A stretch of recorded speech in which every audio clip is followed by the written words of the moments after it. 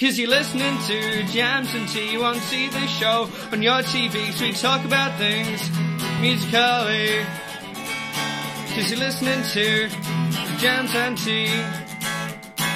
You're listening to Jams and Tea. Welcome everybody to a new episode of the Jams and Tea podcast, where we spin the jams and spill the tea. And today we are coming at you with a new B-sides episode of the band The Hotelier, which formerly the Hotelier. The Hotelier, which actually, Tyler, do you know what the fuck that's all about? Because I sure as fuck don't. So I think it was that they just thought it was dumb and they changed it. They were originally called the Hotelier, and then there was another band that had a very similar name. I can't remember exactly what it was, but it included the word Hotelier. The Hotel Month? No, it included the word Hotelier and something else. And so they just changed it to the Hotelier, which obviously is, homophone, something like that. One of I have no idea, honestly. I just when it sounds the same but means something different. They're quite liberal. They ain't no homophobes. Well.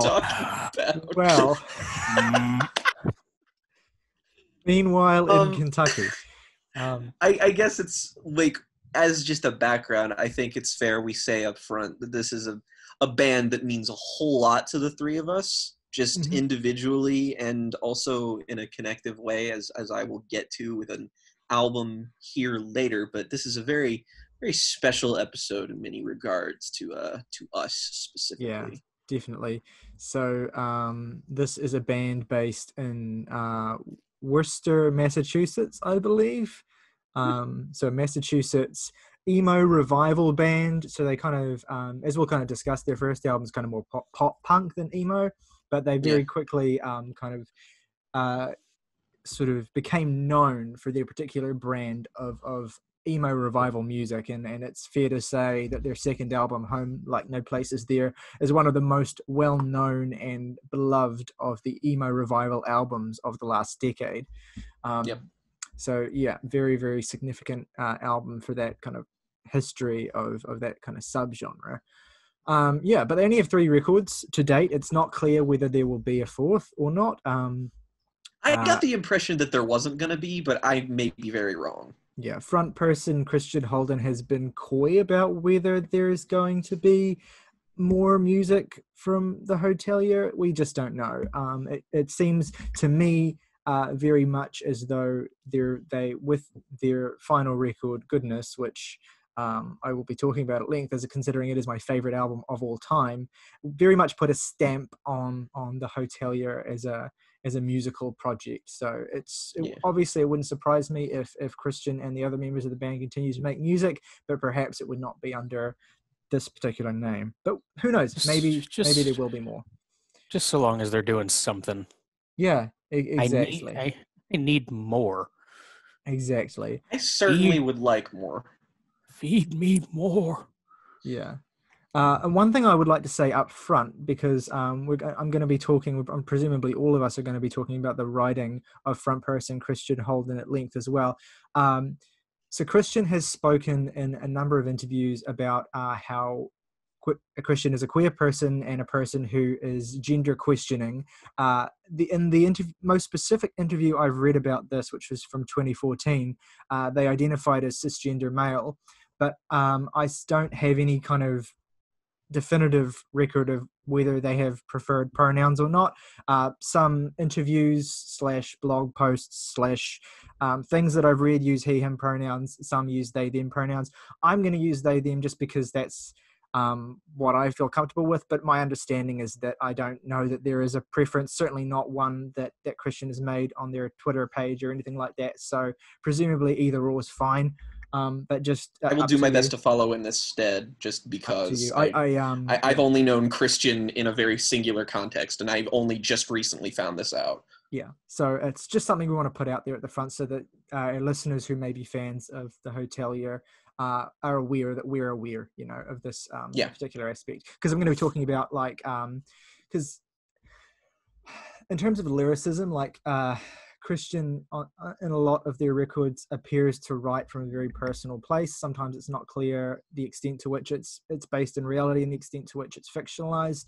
But I think there's a lot of personal aspects to their music, so it only seems right to be sensitive to the personality that is writing these personal lyrics. So anyway, we'll just jump into it with their first album, 2011's It Never Goes Out, the first and only album they released under the Hotelier before the name change.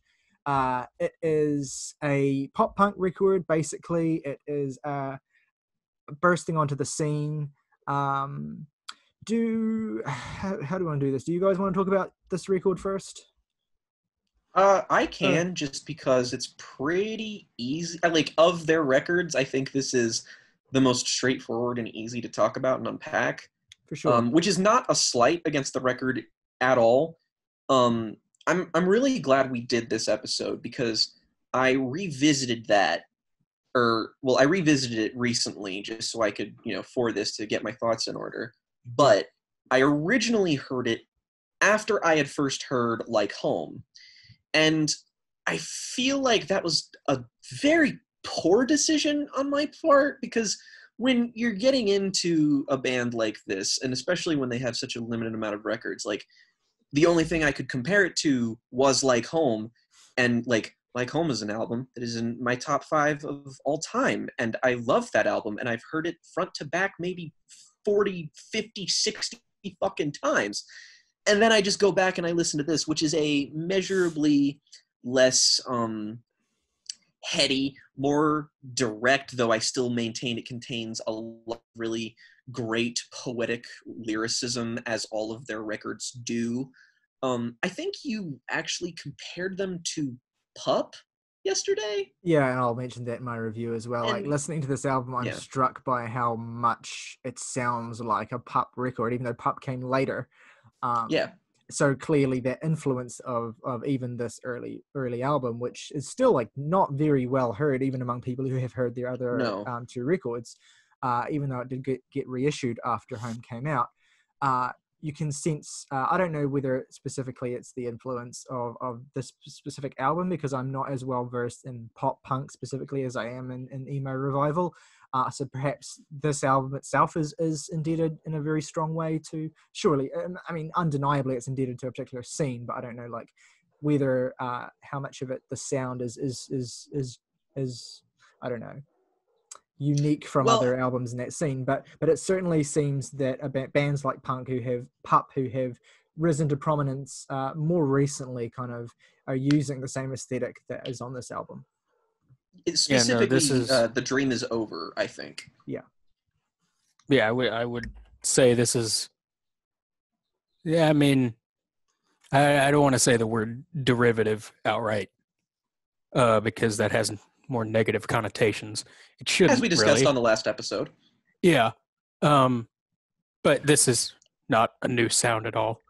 The dog has broken and entered. Yeah. Insert housebroken joke here. Stop. You knew it was coming. I had to do it. So, no, you didn't. It's not funny.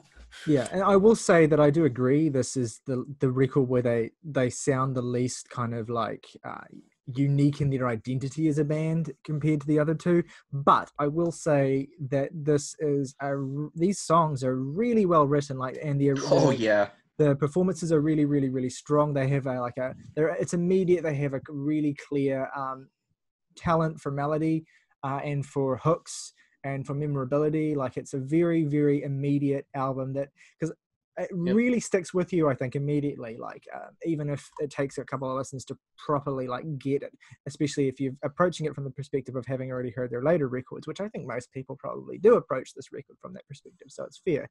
But yeah. So I'll just jump into my review, I guess. And you guys can kind of feed off it or go after me, or however you want to do it. I mean, this is a fairly easy record to talk about, so I think it's like a very casual discussion is befitting of it. So it opens with the song Our Lives Would Make a Sad, Boring Movie, which is melodramatic and ridden with youthful angst. expressed through some of the band's most straightforward lyricism, almost to the point of cliche on this song, I think. So it's basically pop punk, with all the character and sense of the grave urgency that comes with the subgenre. Musically, there is a great melodic sensibility here, as I already said. It sets the band apart considerably from a lot of the sort of other bands at the same scene. But knowing what would come next, I think you feel on this particular song more potential than anything else.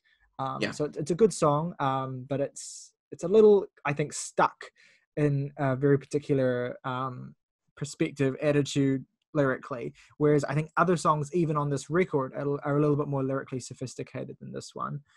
But it's still very good. Opens the record really well, and it has some great riffs in it.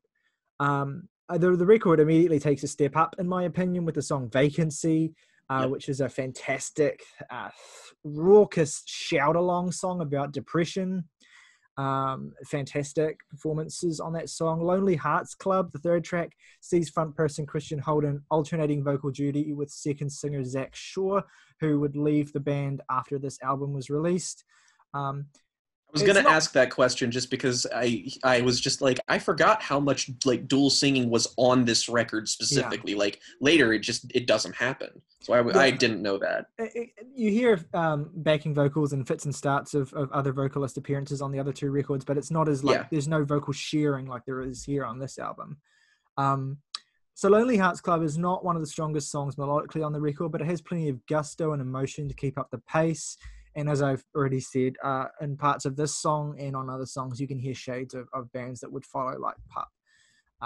Then the record really hits a streak of great songs with an ode to the Night Rats Club, which is just a wonderful, wistful, bittersweet ode to adolescence, looking back on a perfect time with a sense of sad nostalgia, trying to figure out where everything went wrong.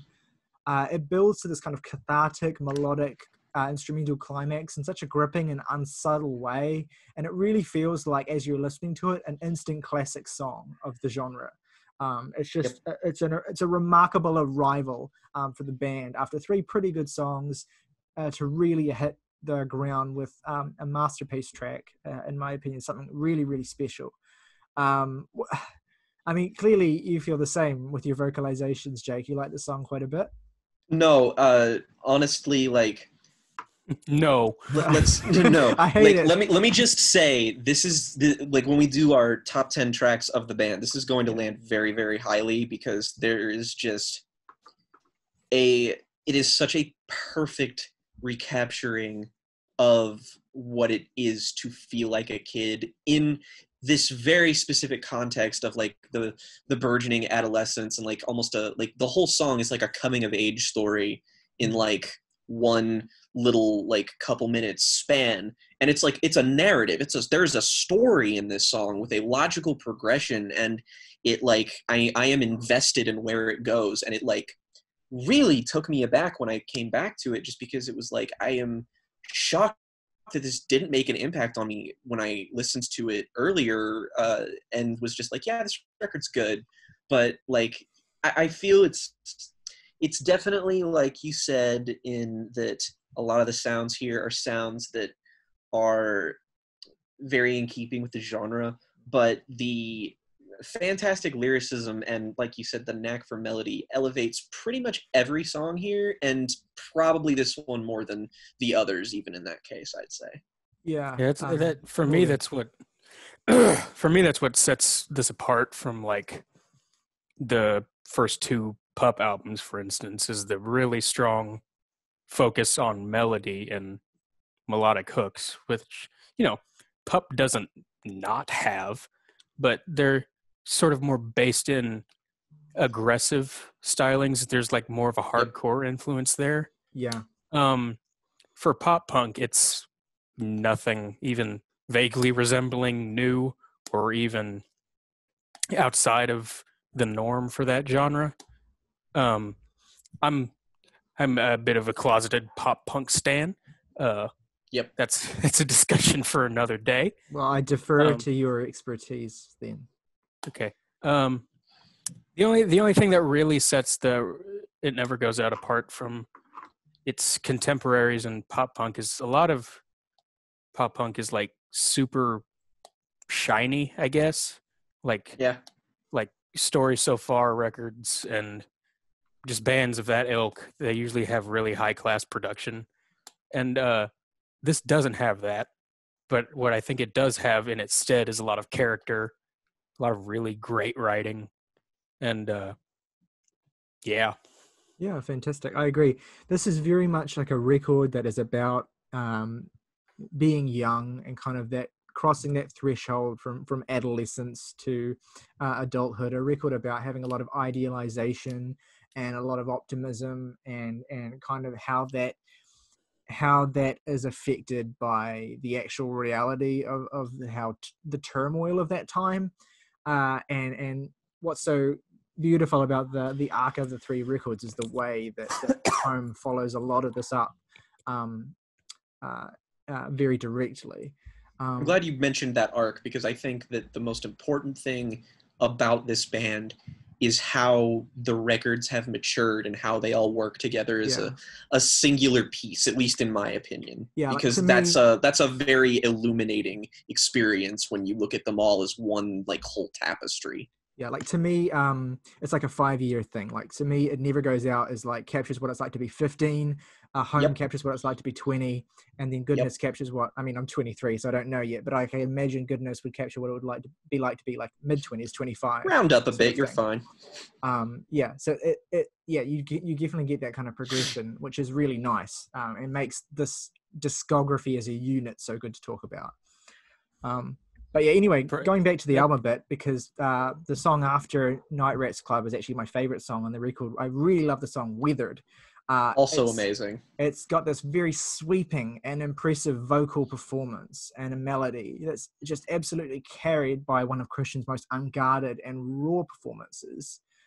And in the lyrics here, there are shades of relationships that I've experienced and what feel like some of the most personal lines on the album. Or at least that resonate with a kind of sharp specificity that feels really irretrievably linked to a particular time and place. So you feel that personal aspect in this song in a way that I really, really love. Similarly to Night Rats, but here it's just like really tapping into a specific thing that I connect with. Beautiful song. And then you get a stunning 3-track run rounded out with I'm Gone, which is sharply written, nuanced, and affecting, a portrait of being a young person in turmoil as I've ever heard. I don't know if I've ever heard a panic attack described as poetically as it is in this song, in the lines, I'm crashing and waking. The sun inside my chest is swelling and bursting. From this feeling in my fingertips and streams out with breaths deep within my lungs. Zach Shaw does the vocals on this song. I think he does all the vocals on this song. Maybe Christian's doing some backing vocals, but it's one of the best vocal performances on the album on this song as well. Like it's a really nice change of pace vocally, and it's just a really, really, really strong song. And Stillwater Spectacle continues the more expansive lyricism of the record. It captures the simplistic themes of teenage and young adult frustration and angst in this very effective and beautiful writing. And Title Track wraps the record up beautifully with these verses that capture a particular stage in Christian's life, where the desire to be a revolutionary collided with their own feelings of personal inadequacy and failure. There's even a spoken word verse on this song that, of all things, reminds me of Slint. That's really neither here nor there, but it was really striking. Ultimately, I wouldn't have thought of that. So ultimately, though, the burning optimism that they can make a difference, that they can make something better for the world, glides above all the doubt in this song. As the record ends with the lines, "I see the world for what I want it to be, and nothing else."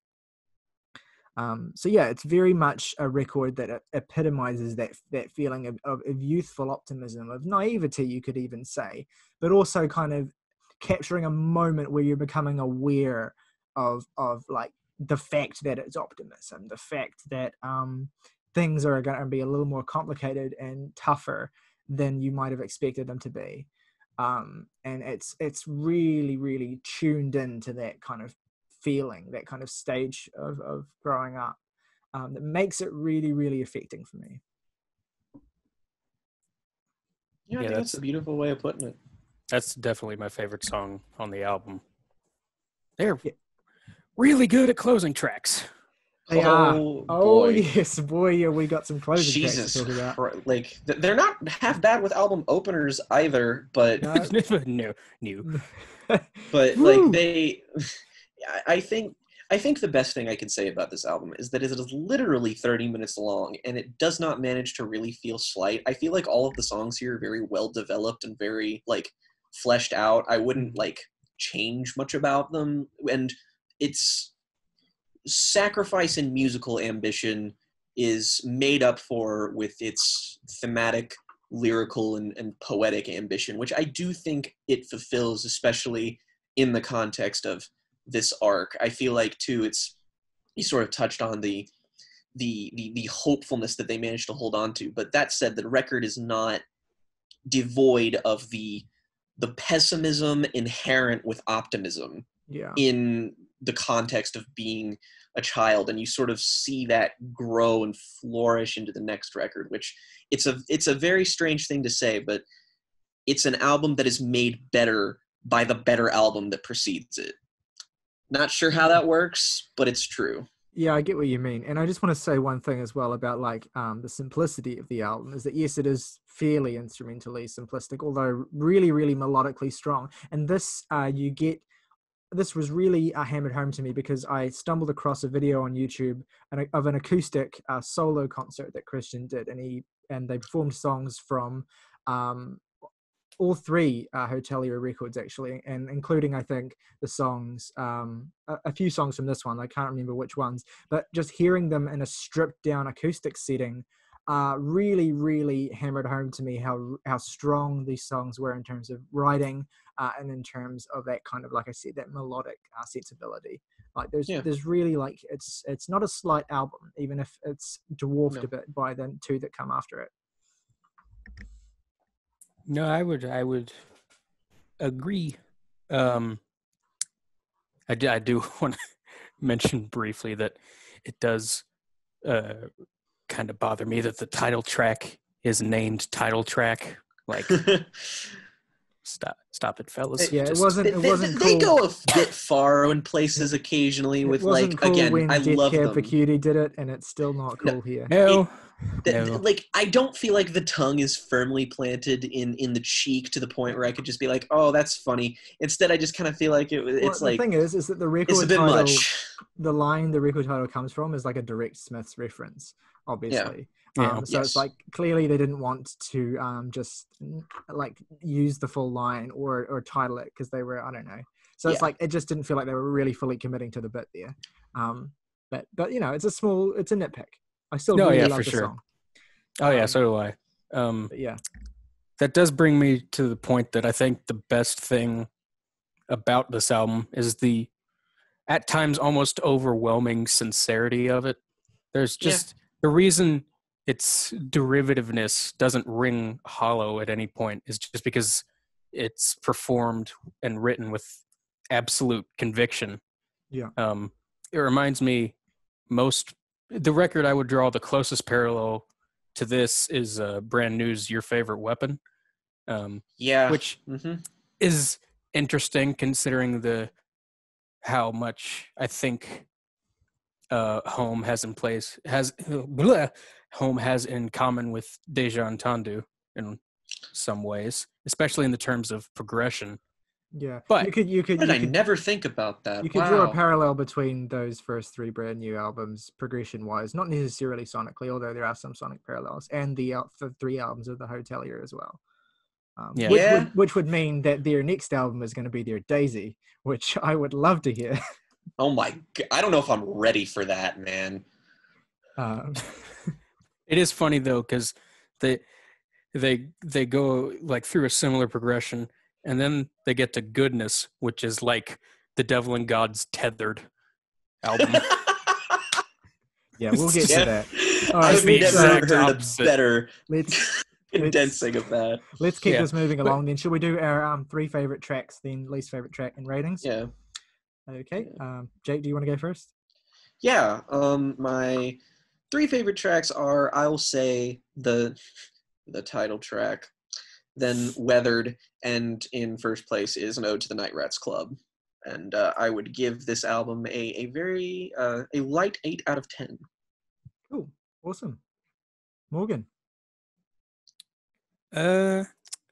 So my favorite tracks are title track, Vacancy, and Our Lives Would Make a Sad, Boring Movie. And my least favorite is probably Lonely Hearts Club. And I am feeling a 7.5 out of 10. Cool. I wish it was, I wish it was, as it kind of suffers a little from just being the album that comes before Home. I think Home does make it better. I agree with Jake's principle in that, but it's a give and take, Yeah. with that relationship, especially having heard Home years before I heard this. Cool. But yeah, I do think it's a very strong record, especially for a debut. Yeah. It does. That does remind me. If you all like this record, I would recommend checking out the first and second records by a band called The Dangerous Summer, who you might have heard of. First record's called Reach for the Sun, and the second one's called War Paint. I draw this connection partially for sonic reasons, but also most directly from the fact that Reach for the Sun also has a song called Weathered on it that is also very good.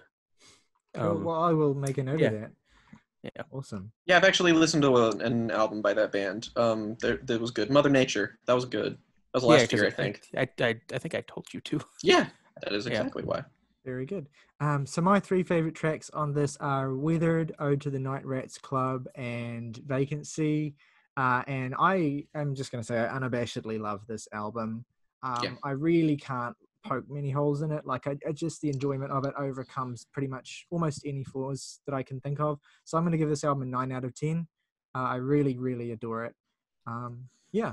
Hey, I have your favorite weapon at a 10, so I sympathize completely. Nice. Okay, well, let's move swiftly along then. So 3 years pass and a name change. Swiftly along. Name alteration. And we get, as I've basically already said, the magnum opus of the emo revival in a lot of ways. A record that, even though the scene certainly continued for many years after it came out, it feels very much like the culmination of the scene in a sense, a point around which the scene orbits. Like it's just like this hit, and it's like no one had made a record, and no one would go on to make a record that just hits quite like this does, that feels so instantly canonical in the way that this does. Not a single wasted second on this album, and it's all like played with the urgency and the passion of a band that might not ever get to do it again. I definitely will let you guys talk about this record first, I think. Okay, Jake, you want to go ahead? Talking about your favorite records is always hard, because you always run the risk of either being like a bit too stream of consciousness and rambly, or so vague that the appeal is like maybe lost on the people that you might be trying to translate it to. And I did elect not to write anything about Home, because I'd say this is at least in contention for one of the most immediately emotional, evocative albums I've had in my musical experience. I remember listening to it in vivid detail for the first time. I worked at a drugstore, and it was an early shift at 6 a.m. in the morning, and I had downloaded a shitload of highly rated albums from 2014 onto my phone. And that was the first one I played, no expectations whatsoever. I just found highly rated albums on Sputnik Music, and fucking, I think Morgan might have mentioned them or something So I just is- listened to that. It is highly likely I did. Very. But, yeah. Yeah. And as soon as I just heard it, it was what immediately leaps out at you is Christian's vocals on this album. I didn't probably sell enough how good he is on the first one. That said, here, he has such an like impassioned delivery of every single fucking syllable on this album. Like, the sincerity of the previous album is magnified and made like omnipotent here.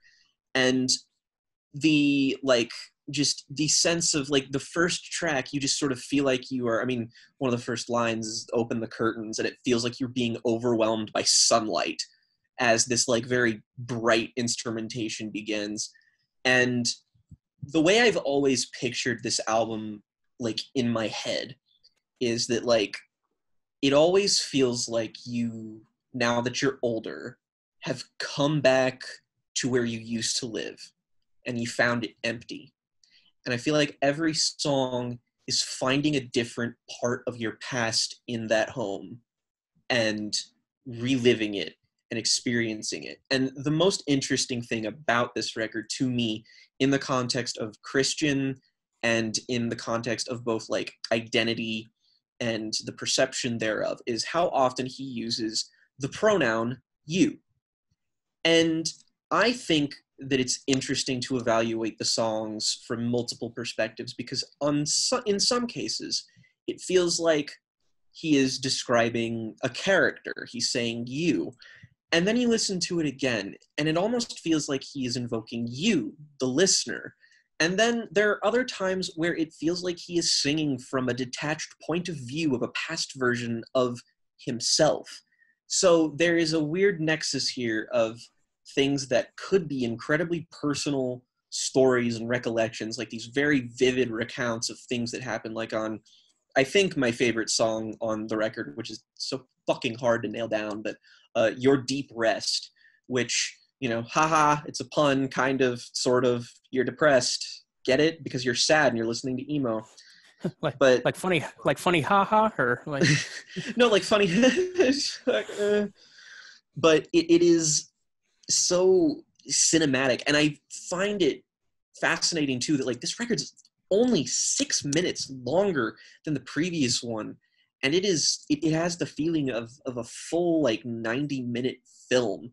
And the songs, like I said, they were very fully formed on the last album, which I found impressive, but here it feels like there is a singular journey on every single track. There is a definitive emotional takeaway you can take from these things. And whether or not you view it as Christian speaking to himself, Christian speaking to you, Christian speaking to a character, you are always intrinsically involved with the emotional core of the album. And there's moments like one of my favorite like song transitions just ever is the fucking immediately electric, on fire delivery of Life in Drag that follows the previous song, which like it is literally a break down the door and beat the shit out of you kind of song.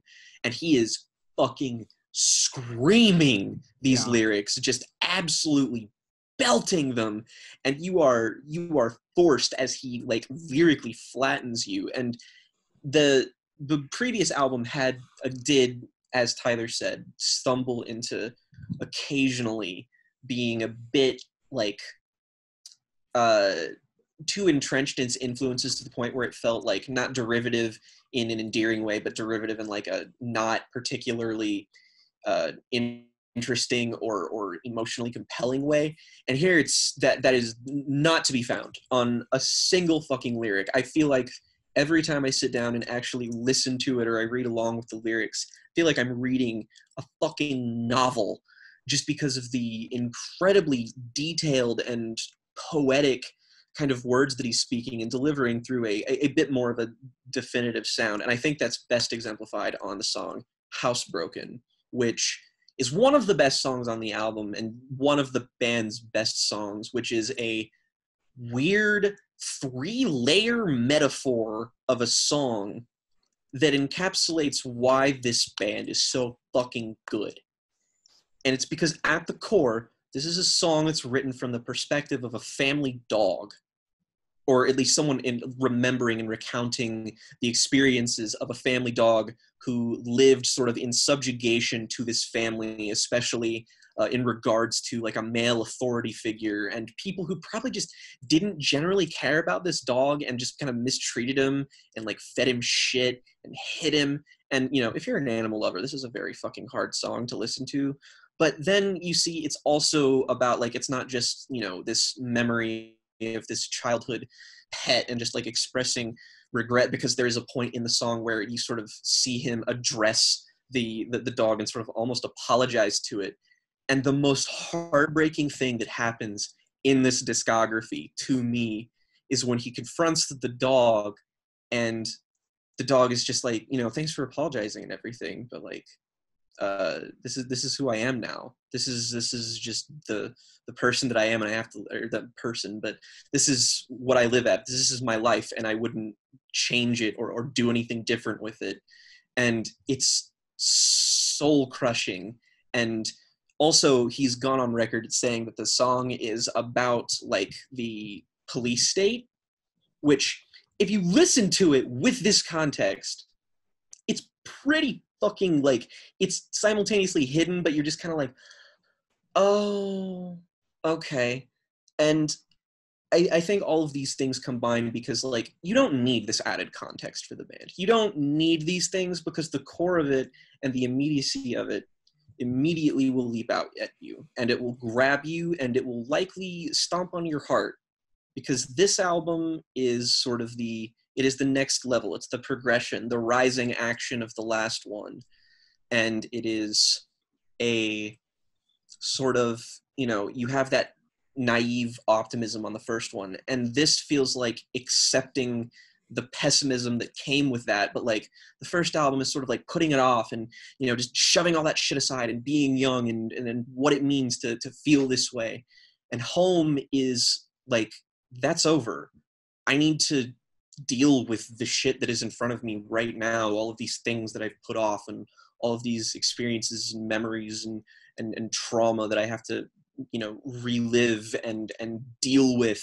And a lot of times you feel like it's sort of repay, or just sort of succumbing to the sins of your past in a way, like the attitudes that you had, especially on songs like Your Deep Rest. And it culminates in like Dendron, the closing track, is the first song I ever heard from this band, because actually now I remember, this was how I got into the band. It was at the same time I was listening to lots of music, but it was because Morgan and I, it was right after we had first met, and we had made each other a playlist of songs for one another based specifically on our music taste, but just like geared towards something that someone liked. And I remember like everything on that fucking playlist. Like Titus Andronicus was there, a couple brand new songs were there, but Dendron was the last one.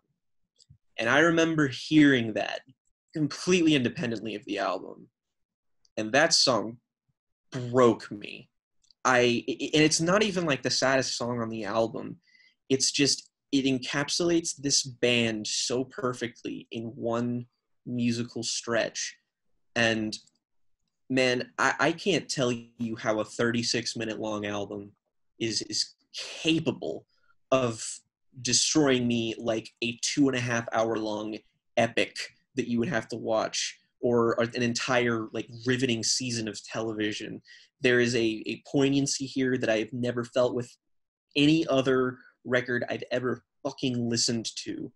And the earnestness and especially as I've gotten older and identified with what it means to confront all of these problems, these things like depression and anxiety and self-harm, and dealing with the fact that you kind of used to be a shitty person and need to come to terms and make amends with yourself and the people that maybe are still around.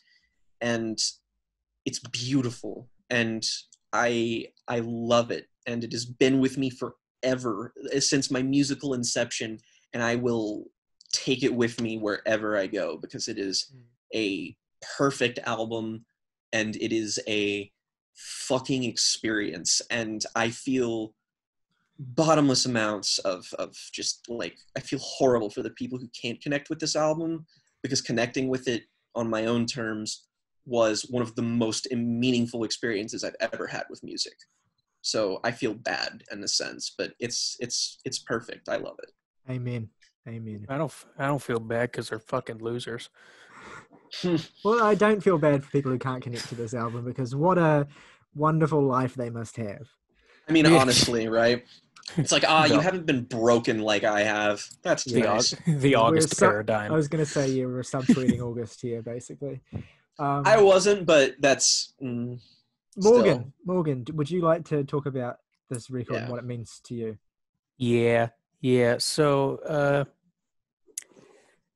it was either late 2015 or very early 2016 that this kind of came onto my radar. I was like way into Brand New then.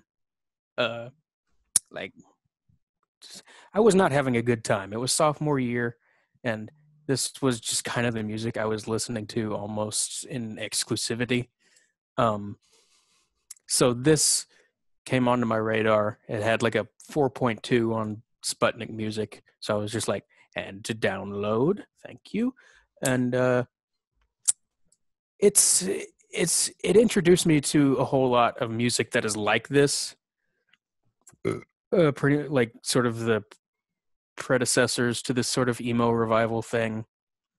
And for the most part, I can say that anything I heard after this record for the first time was not as good as this record, regardless of the influences that it's taken.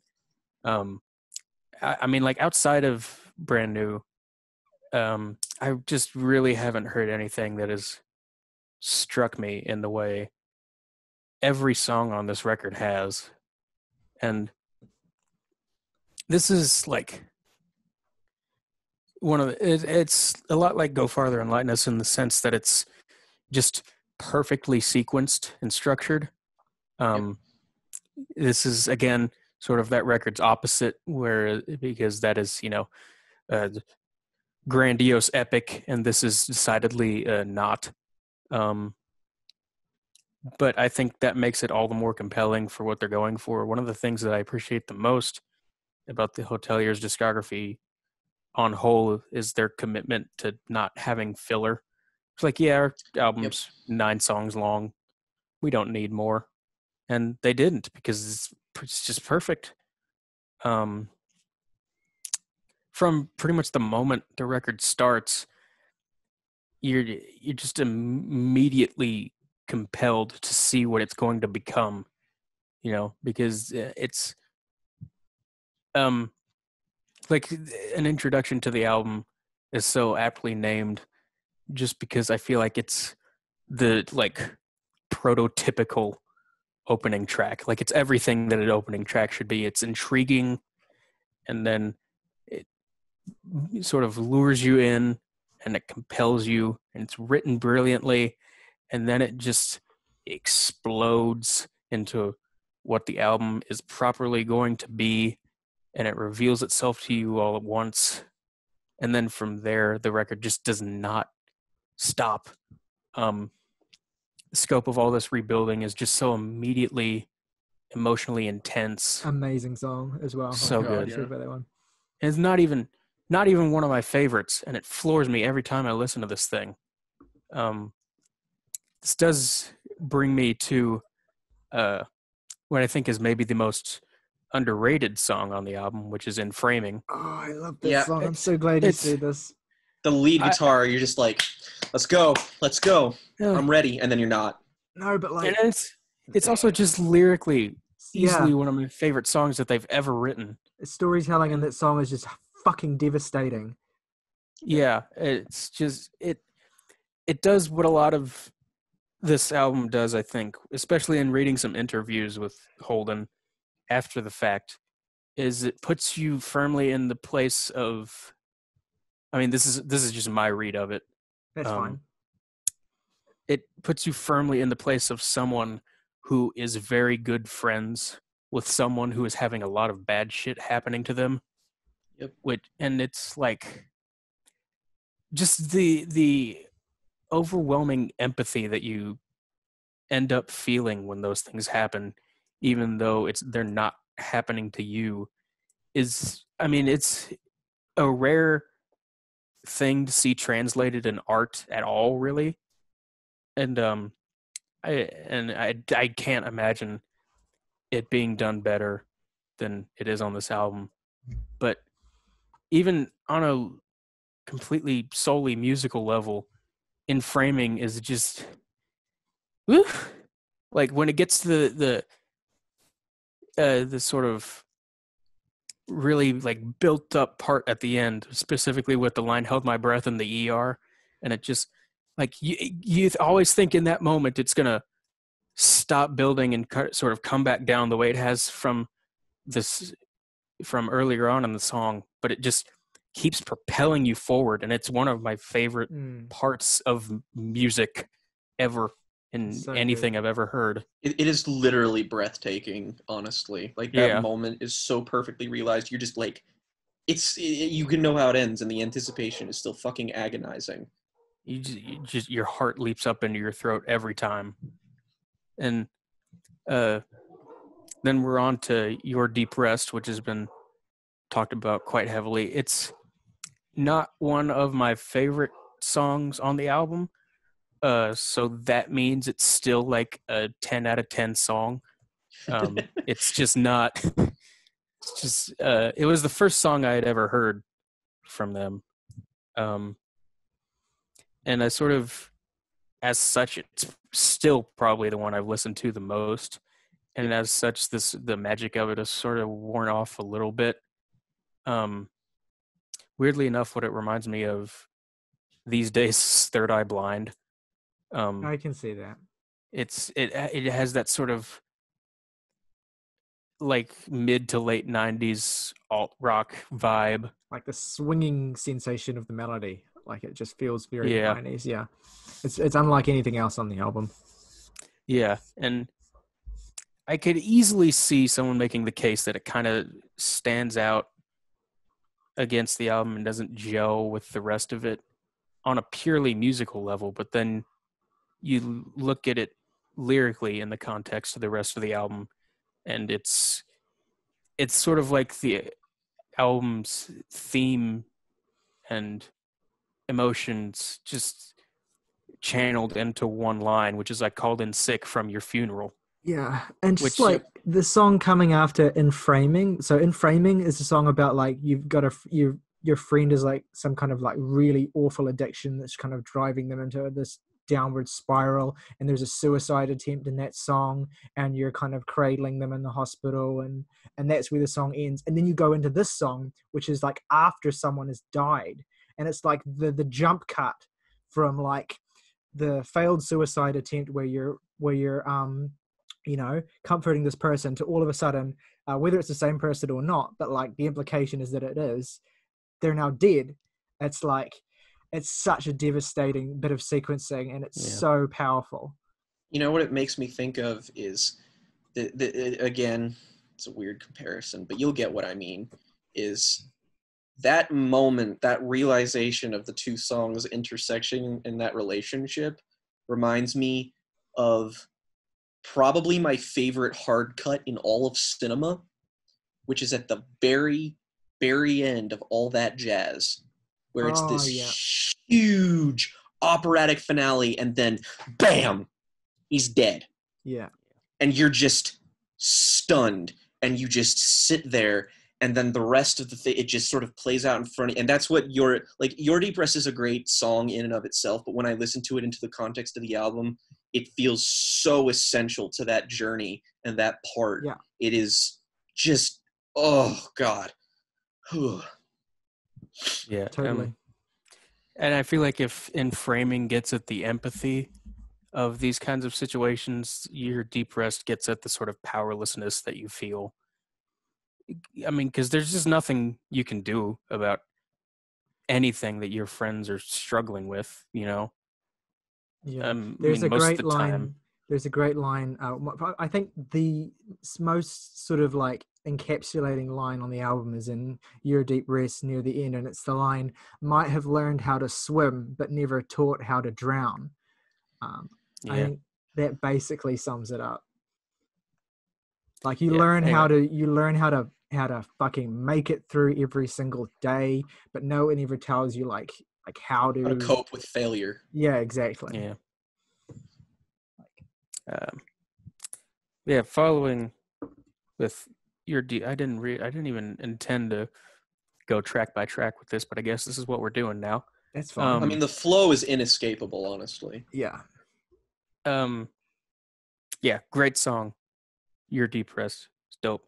It's not one of my favorites on the album, but it is fantastic. Mhm. And it does happen to be followed by my favorite Hotelier track, just across choice. the band's discography. Great Good fucking choice. pick. Which Great pick.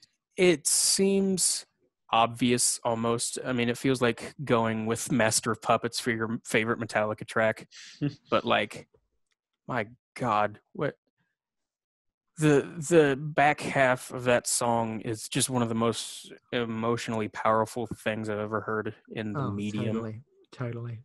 And I do not care for spoken word in music. But the passage at the end of it is I still can't bring myself to skip past it. It feels so essential. You know? Yeah. Like the first time I heard that song, I thought that it was kind of like a bit cheaply emotionally manipulative. But then I kind of realized, like the more that I listened to it, that it's actually kind of really, really fucking beautiful to go from this kind of like to really like you go from this state throughout the album where you're this kind of you're growing up and you're an adult and you're unable to deal with everything because the world is just kind of pushing you and pulling at you and tearing you apart basically. And then it's just kind of like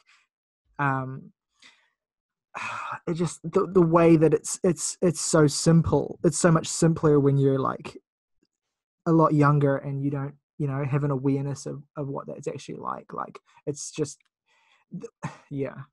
And it's just so beautifully that juxtaposition between like growing up and realizing that you don't know how to live and just being really like a child and just where everything has like a simple answer and a simple solution. It's just really, really affecting.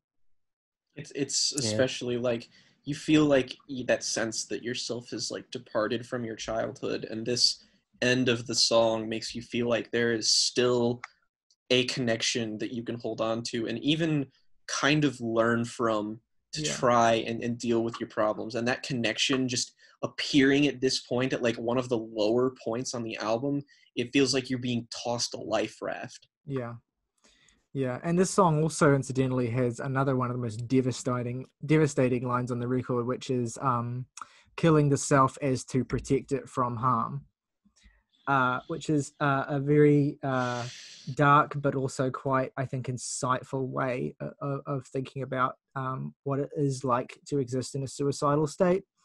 And it gets at something that very few people ever really get at when they talk about suicide, which is like actually what that sense of like total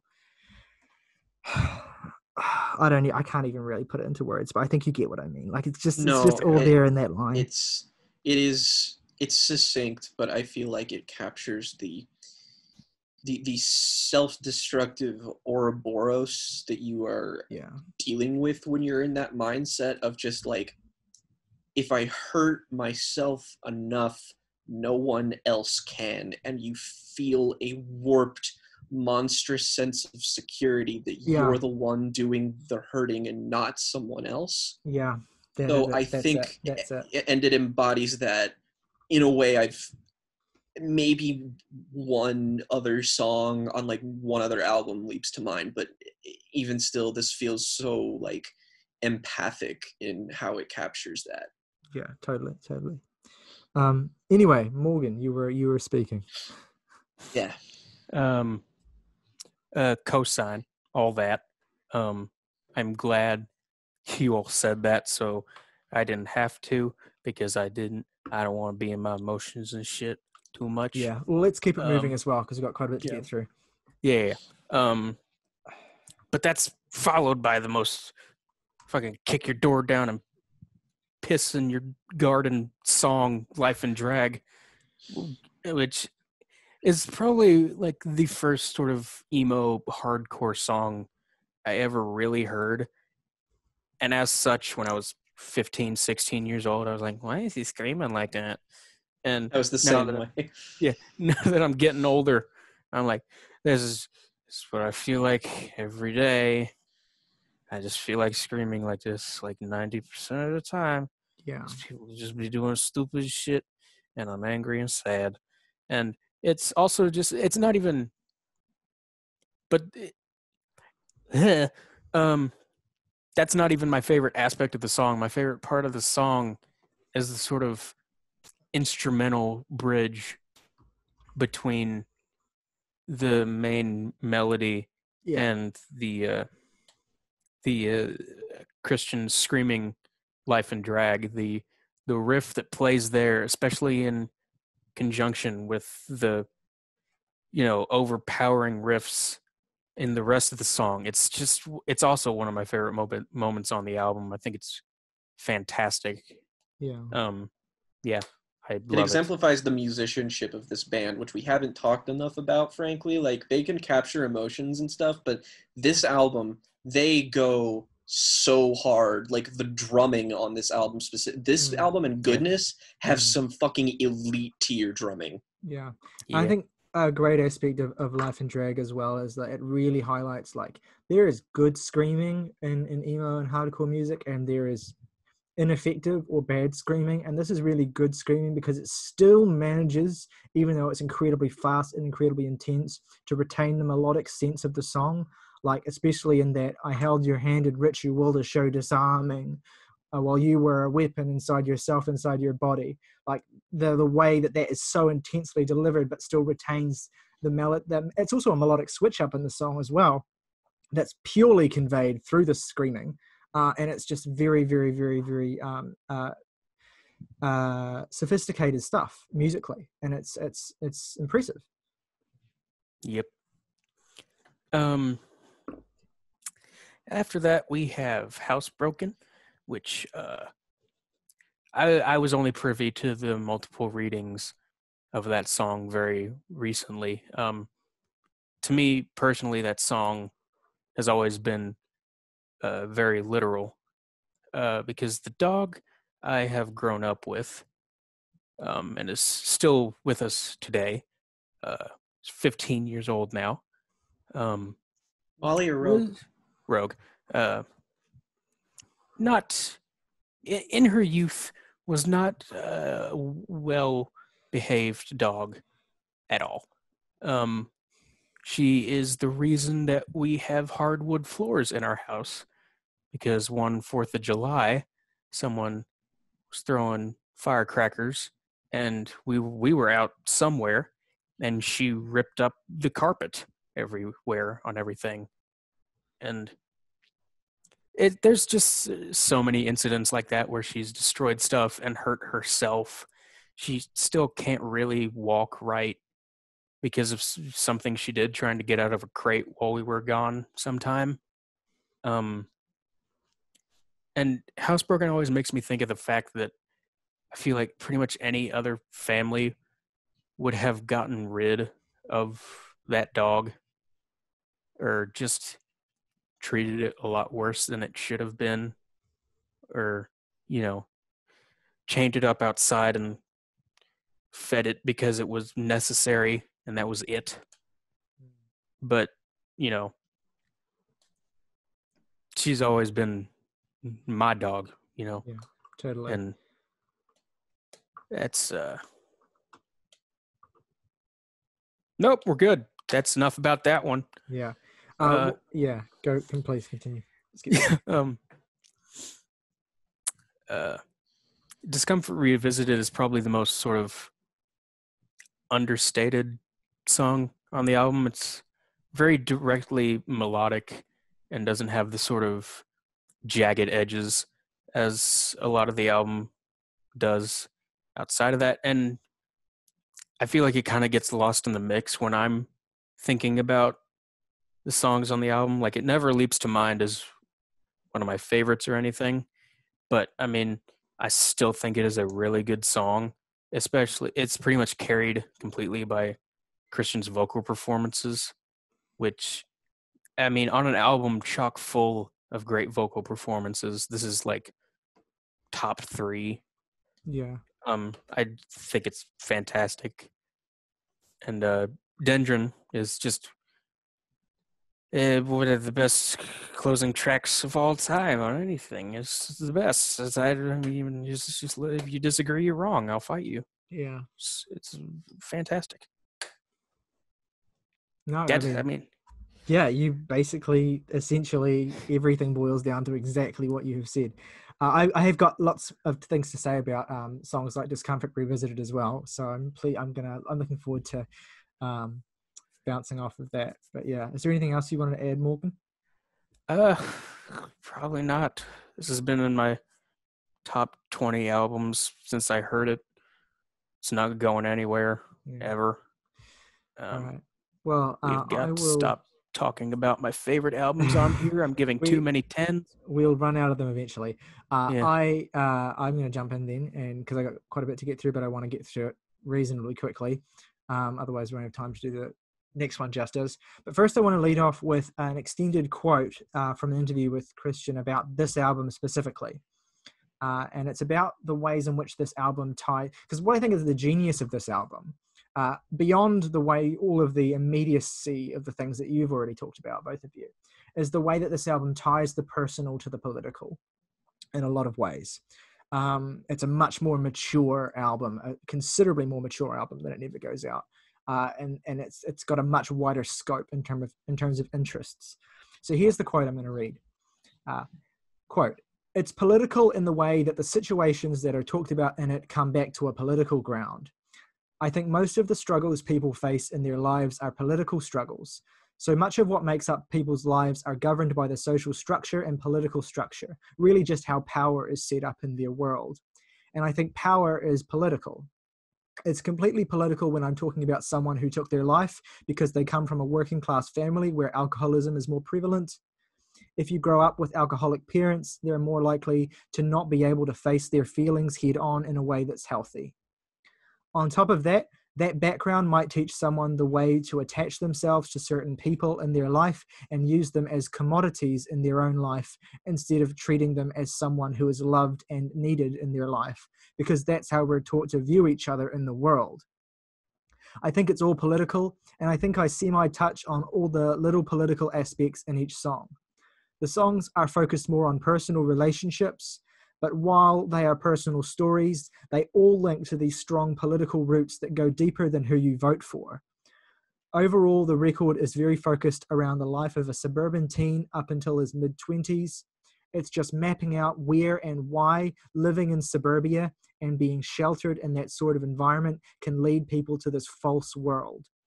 It's talking about being physically sheltered and the effect of sheltering on people when they face the real world, and real dark situations of how the world really is.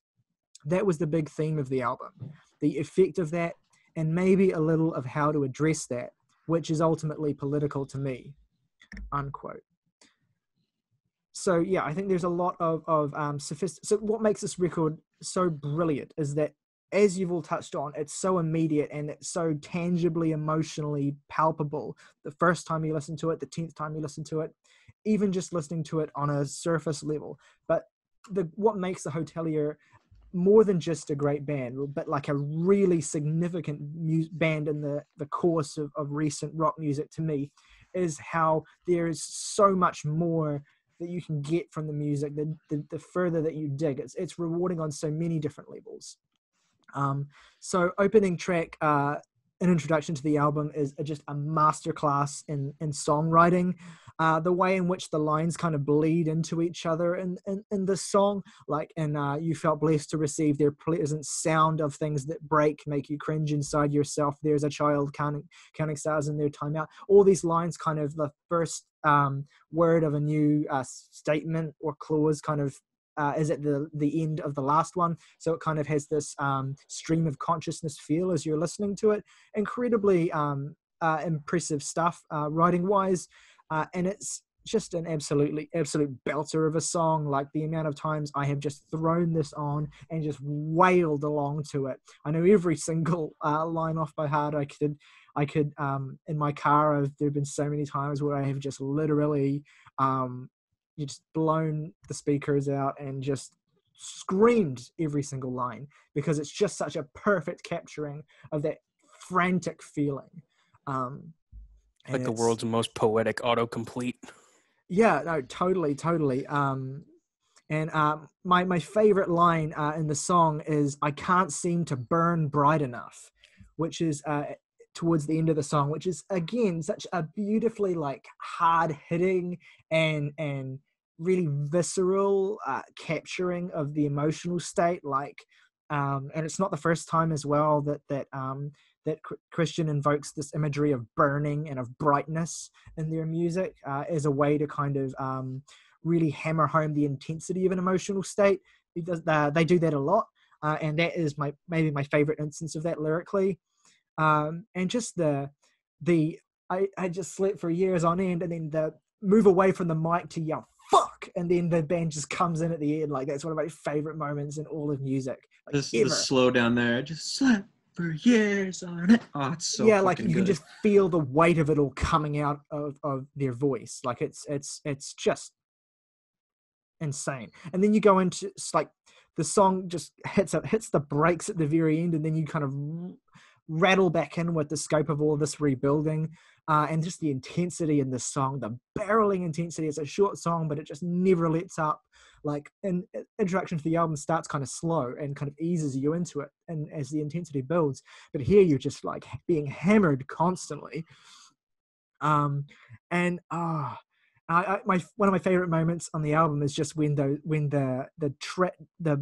backed and tracked vocals come in on, and you'd asked me to open your walls to this, but I'm scared, fingers broken, and ill prepared to let this drag out.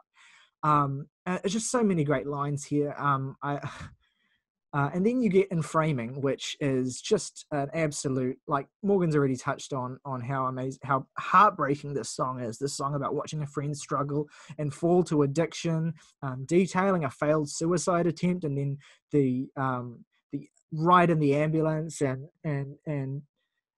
the way that one particular lyrical motif repeats throughout the song. This when you felt alone, and it recurs in different contexts, and each one is more devastating than the last. Like, that's great songwriting when you can bring back a motif like that, and it makes what's happening even more meaningful because of its previous usage. Just stunning stuff. And then You're Depressed, I've already talked about why I think this is devastating in terms of its album placement. And I've talked about my favorite line, "I learned how to swim but never taught how to drown."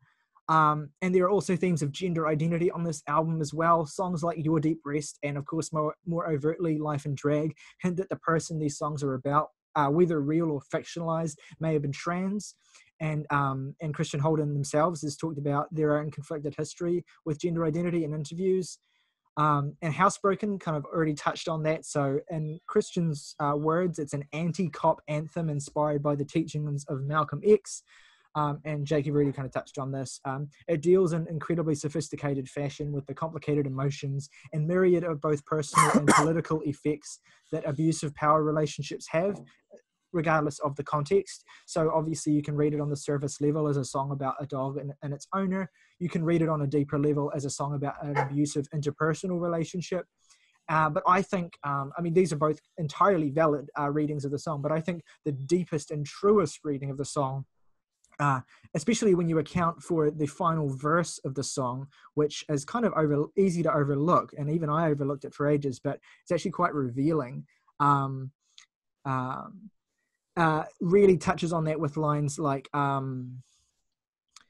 your bark might seem bad, but I'll show you the scars from when the state sent you over to deliver your teeth to the heels of your kindred, breaking chains from their feet, and then you wipe your hands clean. And then also, one notable thing about this final verse as well is that for the first time, at the very end of the song, the perspective of the dog character, which is second person, it's always talking about you, changes to be first person in the last few lines.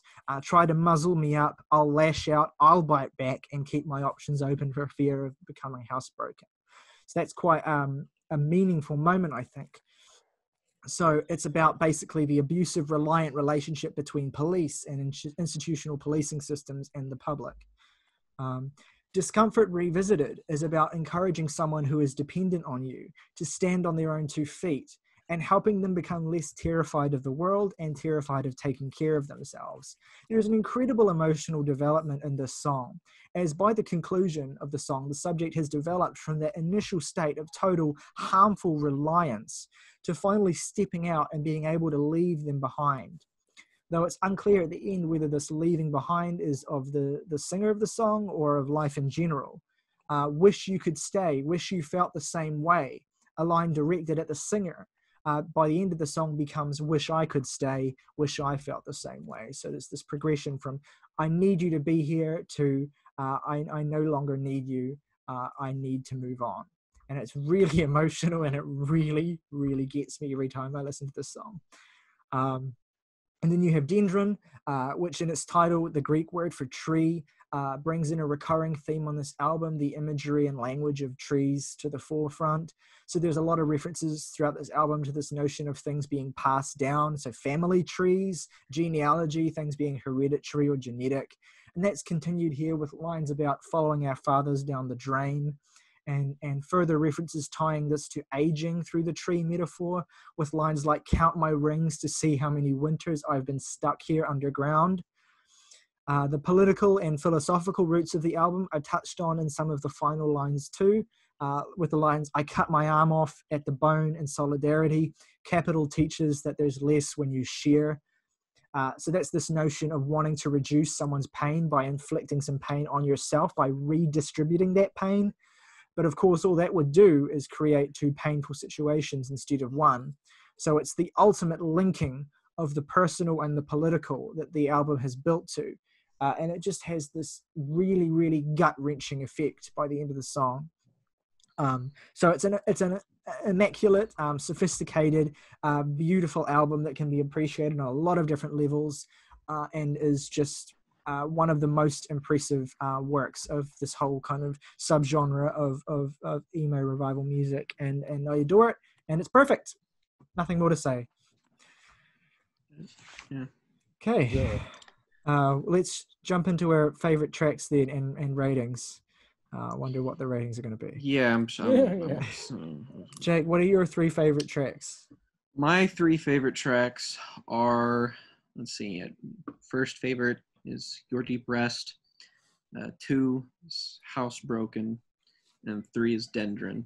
And for least favorite tracks, No, and I give this in the most emphatic of 10 out of 10s I can possibly fucking give. Totally fair. And Morgan, your 3 favorite tracks? My 3 favorites are Among the Wildflowers, In Framing, and Housebroken. And my least favorite, I will refer you to Jake's least favorite. Yeah. And my rating is 10. Yep. My 3 favorite tracks are, oh gosh, actually, this is really tough. So my 9 favorite tracks are my favorite track is In Introduction to the Album, and then In Framing, and then Discomfort Revisited. So those are my 3 favorites. And yeah, it's a 10 out of 10, obviously. Okay, so let's move on to Goodness. So I want to give a little bit of context here. So there was a 3-year gap between Never Goes Out and Home, and there was about a 2-year gap between Home and Goodness. And I believe, like, in terms of actual recording, the gap was even less than that. And it feels very much as though Home gave the band the freedom to make goodness, which to me I think is the true pinnacle of their arc and the truest kind of realization of Christian's writing and of the band's sound and basically of everything. I don't know whether I should do my like extended essay first or whether I should do it after you guys have spoken. So I'll let you decide. My thoughts on the album are relatively brief. As are mine. Okay. We should probably do that first then. All right, sure. And you guys can, after I've done my extended thing, you can kind of tell me if what you think, basically. Yeah, definitely. Okay. So Morgan, you, me, you go. Yeah. I'm eating. You go ahead. I'm about done. Okay. So well, it's interesting just because Goodness was one of those albums I just never got around to, and I think it was mainly because back when I got into the band, I just sort of like, as Morgan said, I share his thoughts, like, I'm not a big fan of spoken word. And if you're not a big fan of spoken word, the first song on this album is a bit off-putting. So I just kind of heard this and was like, oh, huh. And then I just didn't ever listen to the rest of it for whatever reason. And it quickly developed a reputation as well as like, they were completely like, in terms of dealing with the issue of following up an album as beloved as Home, they just completely went in a different direction, which I guess you can debate the truthfulness of that as a statement, but it did develop the reputation that it was like nothing like Home, so if you want more Home, don't come here, basically. I would not say that both is and isn't true in some ways. Yeah, I agree. But I like, it's a very limited view of the album. But going back and listening to it, it is, at least from like a purely musical standpoint, I am in awe of this album because it takes all of these sensibilities, because like I cannot imagine making an album further from where they started in terms of It Never Goes Out. Like, this album has, like, I don't think there's a song on here that I would say is, like, a more traditional emo revival song. Like, the structures, the production choices, like, this album at times can invoke, like, a post-punk vibe. It's bizarre. And pretty much every choice, bizarrely, works. And I think it is a very nuanced album, and I will admit, you have to meet it halfway. There is stuff like the spoken word passages, of which there are multiple, and this is also features some of the band's best songwriting, but it also features some of its most impenetrable songwriting, which is not inherently bad. It's just that this album is not, it is nowhere near as immediate as the previous two. Not even fucking close. You need to sit with this album and you need to develop a relationship with it. You need to have a conversation with it.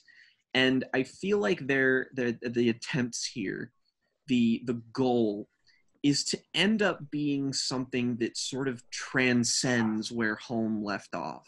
Something that, like, you've completed part of the journey, and this stage is sort of, you've moved on through all the difficult parts of your life, and you have to push past, and it's sort of the difficulty of actualization. I think the running theme through all three of these albums is empathy. And it's apparent that I feel like Christian has, like, bottomless amounts of it for the human experience, especially on here. And the choices of, like, some vocals being mixed strangely, some songs being just structured in a very strange way. It's a little bit longer than the other two albums. It is inherently more difficult, but, like, if you sit down and interrogate it and you are receptive to its lyrics, I promise you, this has the potential to be an experience as emotionally affecting as something like Home. That said, I am not even close to done unpacking this shit. I've listened to it like 5 times, and each time I listen to it, I like it more. That said, there are parts of the spoken words where like something like I almost don't want to ruin it for myself and look up an interpretation of some of the lyrics or of some of the spoken word stuff, because I want it naturally to come to me, because what I have unlocked of this is like fascinating and beautiful and poignant and strange, and I feel like it's almost like on the cusp of being like something genre transcendent, something defining, something experimental and weird. And I love that this band went in that direction, because who the fuck else has? So I respect this album slightly more than I like it, but I like it a very great deal. I just want to interject to say as well that my feelings on this album, which you both know, I don't know that I really loved it as much as I did until I had spent maybe a year or two with it. Like, not of constant listening either. Like, I listened to it when it came out a few times and then put it on the shelf, didn't come back to it for a long time. And then I would just come back to it every now and then. And eventually, over a long period of time, it warmed up to me. And it gradually grew to the point where it is for me today. It was never one of those like Go Farther and Lightnesses where I hear it and I'm like instant canon. It took a lot of time. I will say though, it never felt like work learning to love this album. It just felt like the familiarity I had with it, to the point where just I knew what to expect in terms of what it was going to sound like and what the songs were. It just made everything a lot more rewarding, and just there's a real catharsis to a lot of this that continues in a similar vein from Home, but it's in a much richer way. Like Home is a record that I listen to when I'm feeling like shit and I wanna commiserate with someone in there, or like be felt. But I can listen to this album when I'm in any state of mind, and it will amplify it in a way that's healthy for me. It's just, this is an all-purpose album for me. I think that's like beautifully indicative of what I said. And in many ways, I have to thank you, because your love and appreciation for the record was what made me so willing to engage with it and to come back to it and to see the rewards that it yields. And it really does. I love like, and I don't want to give the impression that this album is just nothing but like this weird avant-garde songs on here, like Piano Player or fucking Soft Animal, which like they're at least maybe not all of them, but parts of it are so immediate and so arresting, and not in how like blatantly emotional they are, but just how like I'd almost call this record spiritual. I don't know how exactly I can explain that in a way that makes sense beyond telling you to go listen to it. I consider this a very spiritual album, and I'll be explaining that. Don't worry. It's meditative. It feels spiritual in the way it connects to nature and the world. Yeah, and the way that Holden specifically views the world. Yeah, I will in a say, very like, beautiful way. What does kind of make this record like not impenetrable is the fact that it has a very strong melodic core in the same way that Home does. It just employs a little more meditative qualities and repetition within songs, a little more than that album, which was constantly kind of shifting within itself, does. This is a record that is content at times to stay in a single place for a while and then move on with the next song. But it does still have the really strong immediacy of performance and melody that Home has. So in one word, sustain. Yeah. That's it. Yeah. I did it. Morgan, what do you go think home about the album? For the longest time, I have, with this record, what I refer to now as the get to heaven paradigm, where I was just like, how in the hell could they make anything that could be as close to the quality of this record? In this instance, that record being Home Like No Place Sure. is there. And I have to stop doing that because it works out great every damn time. Yeah. At a certain point, you just have to trust an artist to carry you through. You know, when you vibe with their stuff so much, you kind of just Meet have him to halfway. meet them halfway, and realize that not everything's going to be as immediate as the thing that brought you to them in the first place, and sort of take a step back and let it hit you in all the different ways that it can.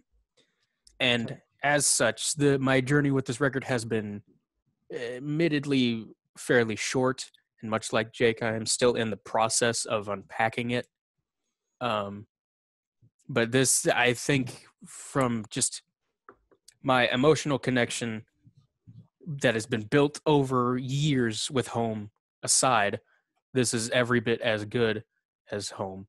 Fuck yes. Fuck yes. You have no idea how good it is to hear another human being say that. Let me say also, I totally agree with that. I was focused on the parts that made it different, but in terms of like outright quality, abso-fucking-lutely, it's as good.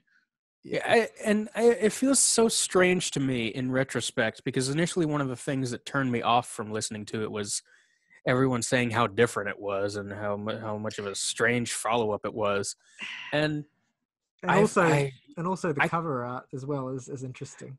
Yeah, that was odd. Well, but naked.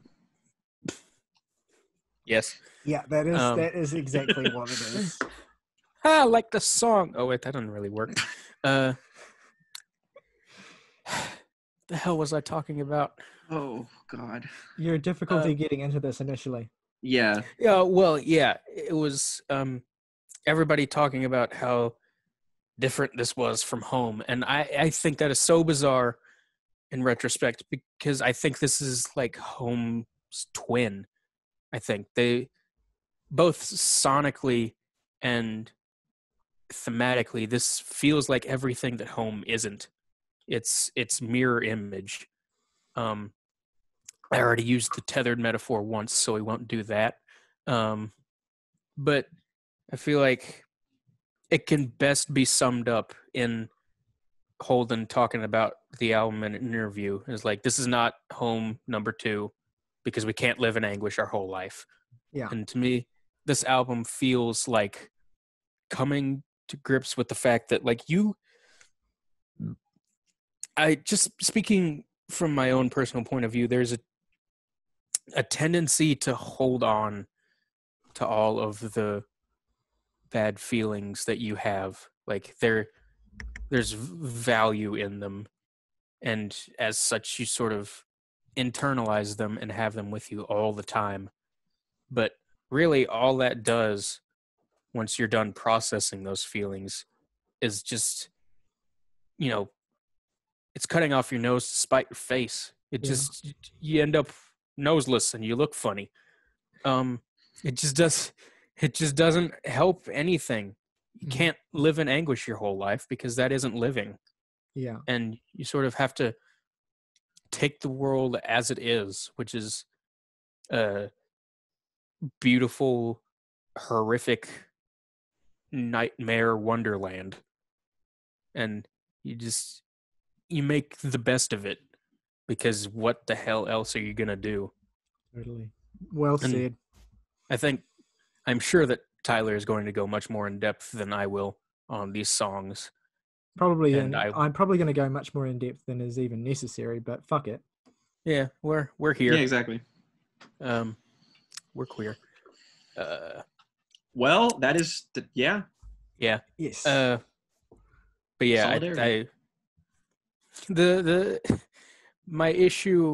I brought up my issue with spoken word passages as a sort of foreshadowing for this album and I can comment now and say that they don't bother me in the slightest here.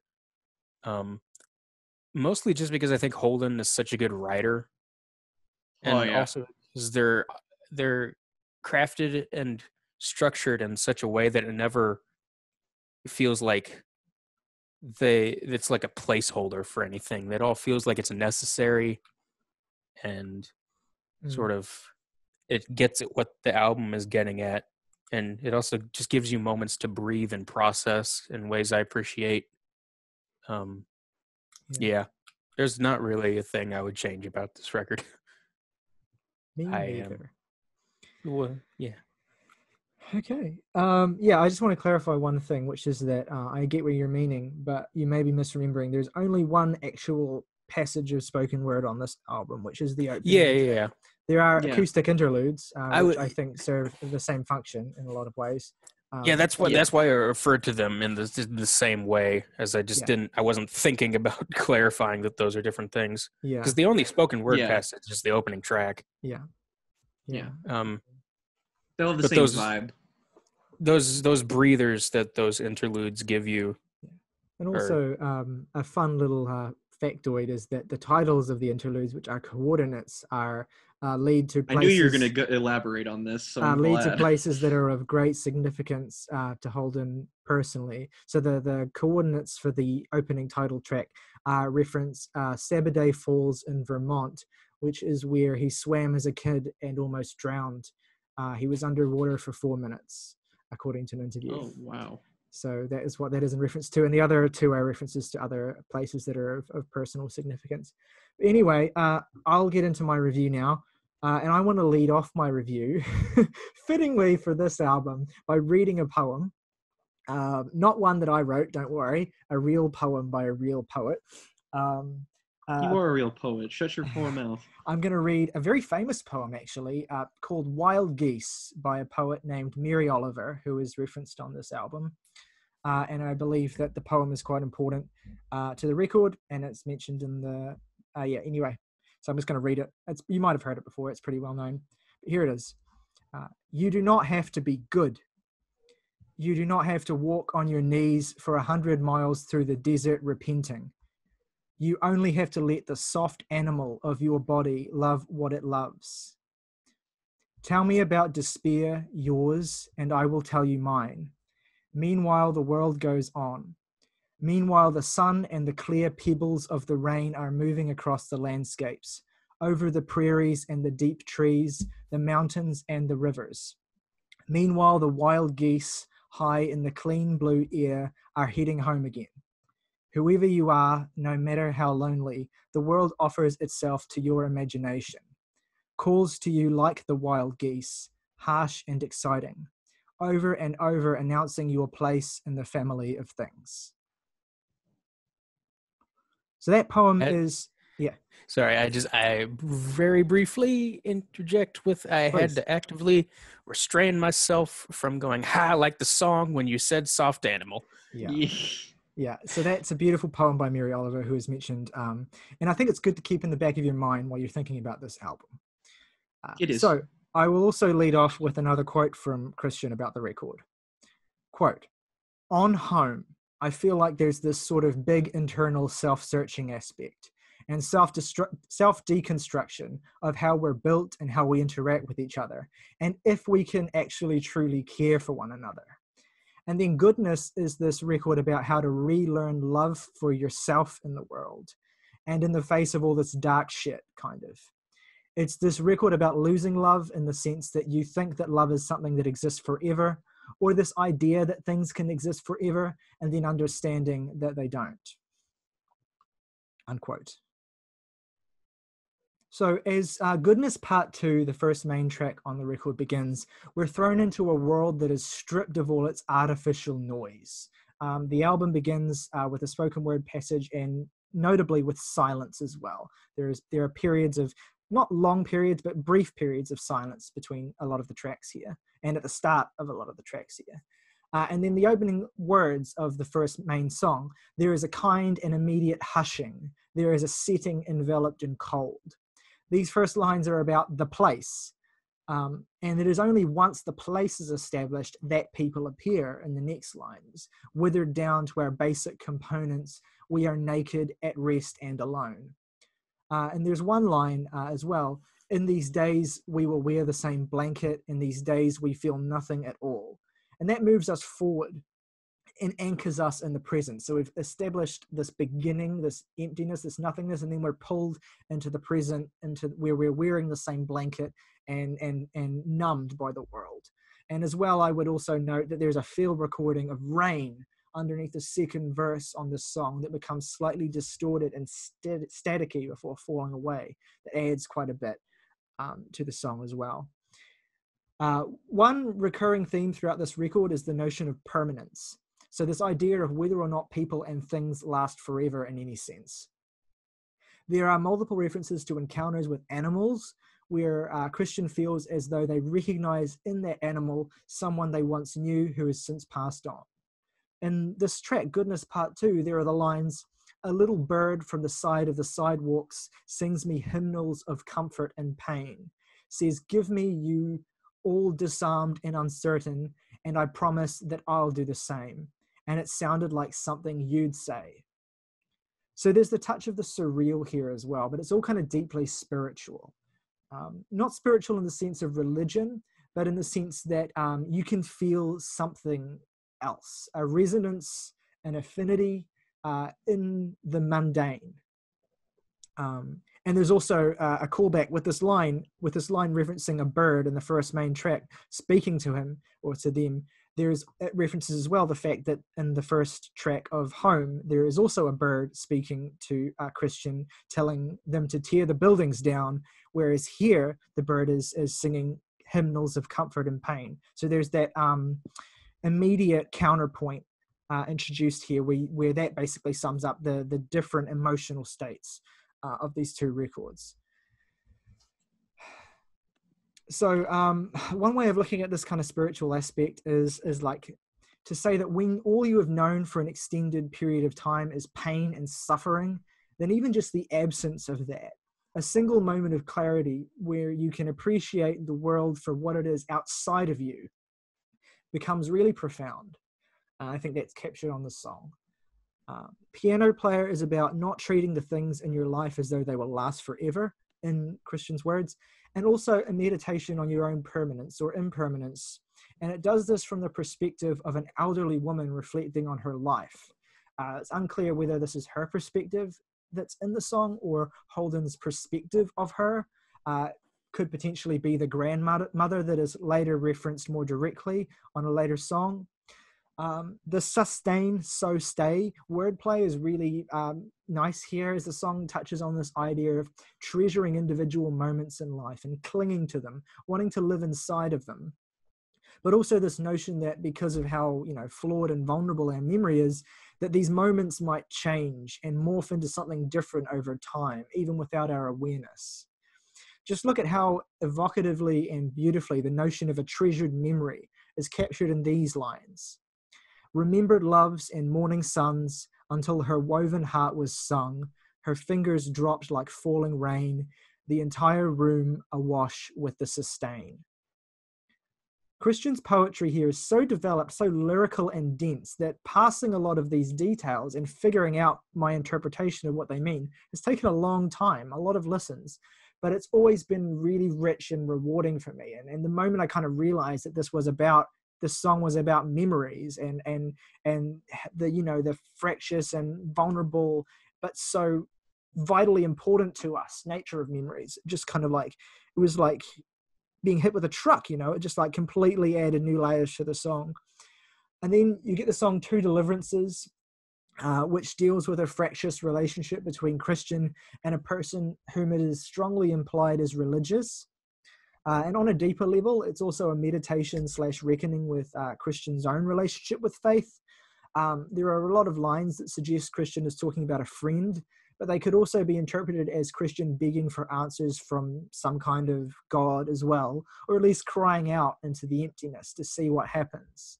And this is kind of captured in the lines, if I want them to, will they speak to me soon in a language ripe for my listening? When the harsh sun breaks in your stained glass eyes, the refracted light keeps glistening. There's a sense of hesitance, of guilt about the notion of expecting religion or spirituality to serve as some kind of personal cure. As in the lines, now I'm swimming through the nothingness and the absolute, but I couldn't ask this of you, I couldn't ask that. Equally, you can cast aside this interpretation and see the song more as a plead to connect with a friend or a lover who is growing distant in some sense and is beyond their saving, or at least that an acknowledgement that it is not Christians' responsibility to save them. There are regular and continual asides and references to aspects of nature or the world around us, as though Christian is singing something deeply personal, and then their attention drifts to something in the environment, like the way that light refracts through stained glass, or the gleam of blue from a cold night's moon, or seeing stars in the night sky as pinhole lights. These regular diversions suggest that where on home the personal was regularly tied to the political, here the personal is being tied to something grander, something that goes beyond people, to the universe itself, or at least to an acknowledgement of our own insignificance in a world that beyond us is so beautiful and busy. The horrible weight of existence that bogged down the protagonists in the songs on home is shed here, as you focus instead on the thrill and joy of being present to witness and feel the wonder of everything. Settle the Scar is the oldest song on the album, dating back to 2013, but updated here. It's one of the more musically unusual on the record, with an off-kilter melody and drum beat that eventually settles into a straightforward rhythm. And then later in the song, there's a fractious breakdown in which the drums glitch out before coming in again lower in the mix, and then pounding through to the song's climax. Contextually, the song continues in the vein of Two Deliverances, examining the narrator's relationship with their friends, feelings of loss and impermanence, and confronting regrets as well. It's wistful, it's affecting, and it marks a nice emotional cap on the first half of the album. Opening Mail from My Grandmother is a percussionless ballad which sees Holden visiting their grandmother in a nursery home and helping her to reminisce on the few fractured memories she still has, tying observations about her aging to his own thoughts about his own permanence and his relationship to nature. So again, it's continuing that theme of memories and the senses in which we exist, outside of ourselves, as memories, as things that we've done, as things that have happened, as touched on in Piano Player and in this song. Soft Animal. I've got a lot to say about the song Soft Animal. I won't make any bones about it. This is the greatest song the Hotelier have ever written, in my opinion. It's close with another song, but at the end of the day, I think this one's always going to come out on top, and I'll explain why. It's one of the songs on the record that most directly deals with this notion of impermanence, of the extent to which we continue to exist in some form after we die, whether it's in a literal form of reincarnation or in a form of just like the things that we leave behind, the memories we leave behind for other people. In terms of the reincarnation aspect, Christian has implied that the encounter with the deer that's talked about in this song reflects a feeling of recognition of a loved one that has passed when in observing a grazing fawn, potentially even their own grandmother, if you want to see it as a continuation of the previous track. The song also references the poet Mary Oliver, both by name in the lyrics and also in the title, which references that poem Wild Geese that I just read. And the sight of the deer in this song initiates an existential crisis of sorts, with Christian pleading, make me feel alive, make me feel that all my selves align, and make me feel that there's a God sometimes. There's this direct and striking confrontation with the limits of existence and the search for meaning and unity between yourself and the world around you. To me, this song is about experiencing a kind of divine moment of unity with the world, where you feel like entirely and completely a part of and connected to everything, and how that experience makes you feel more alive than any other moment in your life that's led to it. All of this simply from lying in bed and seeing a deer through the window, and recognizing in it somehow someone that you once knew who no longer exists, or seemingly doesn't exist in the form that you once knew. I guess it's like analogous to the experience of seeing a ghost, if that's something that either of you have ever experienced. Imagine that moment, like take a second and imagine that moment where someone who's been gone from your life, dead, or gone in some other sense, suddenly appears again to you, whether in a form you recognize or not. Imagine how you would feel in that moment. It might not even be seeing someone who's gone. It might not even be seeing someone gone. It might just be like having a buried memory of someone suddenly flood back to you in a really overwhelming way. And keep that feeling in your mind as you listen to these lines. In attempting to keep you to stay, I am raising no alarm. It is just us two alone. Then I feel a sigh of wind, your raising eyes, the rolling fog that lets you hide, and I can hear the rustling as you go slow. You can imagine that fog as a literal barrier that this figure is disappearing into, or you can see it as the fog of a fading memory. And I can hear the rustling as you go. This line, which Christian repeats throughout the song, refers to that feeling of impending loss that washes over you as the person or the memory fades. And all you can do as you realize that it's going is just beg that it will go slowly. And then the lines, I want to read some more lines. You camouflaged or clearly seen, and nameless in the in-between. And I can hear the rustling as you go. The firing of rifles off, the echo hits you hard enough, and I can hear the rustling as you go. A soft and skittish self inside shines golden, opal, chrysolite, and I can feel the rustling as you go. A mob of voices harmonize and tell me that you're not alive, but I can feel the rustling as you go. Note the way that the repeated line changes here. Firstly, it's, and I can hear the rustling as you go, an acknowledgement. Then it's, and I can feel the rustling as you go. The same acknowledgement, but more emotional on a deeper sensory level. And finally, at the very end, it becomes, but I can feel the rustling as you go. A kind of defiant repudiation. This rustling is not just something that's signifying an impending loss anymore, but it's been recontextualized as a final signifier that something had been there, that it was and is real for you, and that it meant something. These three lines, hearing the loss, feeling the loss, and then shifting the focus from the loss to the realness of the lost person's presence to you, is as perfect and beautiful an encapsulation of the experience of grief and of grieving as I've ever heard in a song. Sorry, I went Wonderfully put. I went really No. in depth there, but like that song is so special to me. Absolutely a song that is worth it. That's a top 3 Hotelier song for me.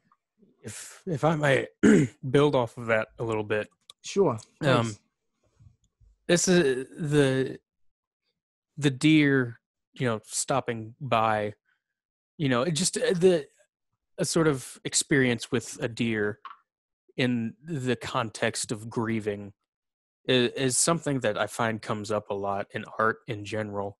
Yeah. The two most specific examples that come to mind immediately for me are both in Stand By Me, where Gordy's sitting by the train tracks and the deer comes up, and I know Tyler's not a fan of this film, so I know exactly what you're about to say. A little grossed out by the parallel, but 3 billboards outside Ebbing, Missouri. Yeah, sure.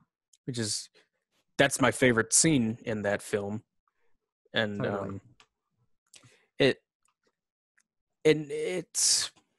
I feel like it's a tried and true metaphor, sort of parallel that has never lost its luster in the various ways that it's been incorporated. Yeah. Across art. Totally. I don't know. There's something both comforting and deeply sad about it, and I think is just infinitely compelling. Yeah, I totally agree. I think it's in the in that it is definitive proof that it exists, but also definitive proof that it has changed in a way that you can't it is both comforting and warm, but also a reminder that things weren't as they always were. Yeah, being in different form. Yeah, I love that. That's perfect. Yeah. Yeah, I'm gonna just keep going whirlwind through this. So the next song, Sun, is the longest track on the record.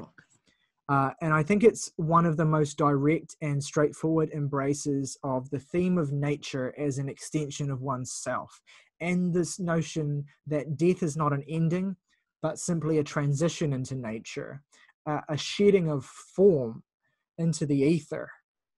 In a lot of ways, it reminds me of a movie by the filmmaker Michelangelo Framantino called Le Quattro Volti, or the Four Times in Italian, which examines the same idea in a very direct and beautiful way of these kind of like different forms of living.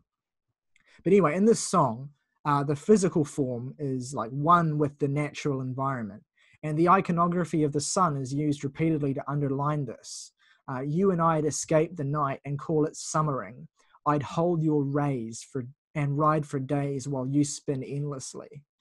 Here the singer is musing about a specific relationship, maybe to another person, with another person to whom they're close. The slow build from a rattling central core in the second half of the track to this explosive, hollering climax, where the only constant throughout this progression is the mantra-like repetition of the title, underlines this increasing closeness to and then eventual fusion with nature. Like you could even see it as like a passage into death. It's also a song about loss, with the subject of the song, a person very close to the narrator, discussed as metaphorically represented by the sun. You and me, twin fire machines, expending all our energy. A song about feeling so intensely, whether negative or positive, that you feel the burning energy of the sun inside you. I still feel like I haven't really passed this song completely, but it's amazing. And that gets to one or two interpretations of I think dozens you could apply to this song. And then the song You in This Light seems to be about confronting someone who's struggling with a feeling of being stuck in some kind of horrible, poisonous state, whether it's being afraid to move past a traumatic past or just being concerned about the inevitability of death. The narrator comes across them wrapped in the bedding in a light, you in this light, in a light meaning in a state that feels foreign and frightening to them. You in this state feels like a thing I can't remember. You in this light is unusual to me. But they then confront these questions together. What if we don't? What if we never know? As they dance in private with the concept of never, and eventually move through the pain of the uncertainty to a more positive place of acceptance in the lines, clutching you close, your body felt like December, shook awake early from the rocks of your tremors, tracing my thumb over the miles of your memory, now a bit brighter with a smile and a laughter. Finally, the backing vocals at the conclusion of the song provide a sense of closure, as this person, perhaps represented by the secondary vocalist who's not Christian in the song, is finally able to move past the state of mind that had been crippling them, coming around again, making some space to mend, gaining the strength to stand, feeling the love again. It's like a sequel of sorts to Discomfort Revisited, where that song is about a person in a really toxic state of dependence on someone who eventually gradually learns to survive on their own. And this is kind of an extension of that, but it's even more, the ending is less ambiguous and it's even more clearly optimistic and happy. And then you have the closing track, End of Real, which... The goat. Like we all like the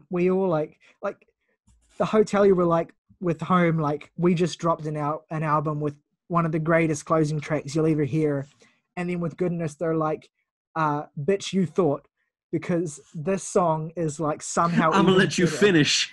Holden said, hold my beer to themself.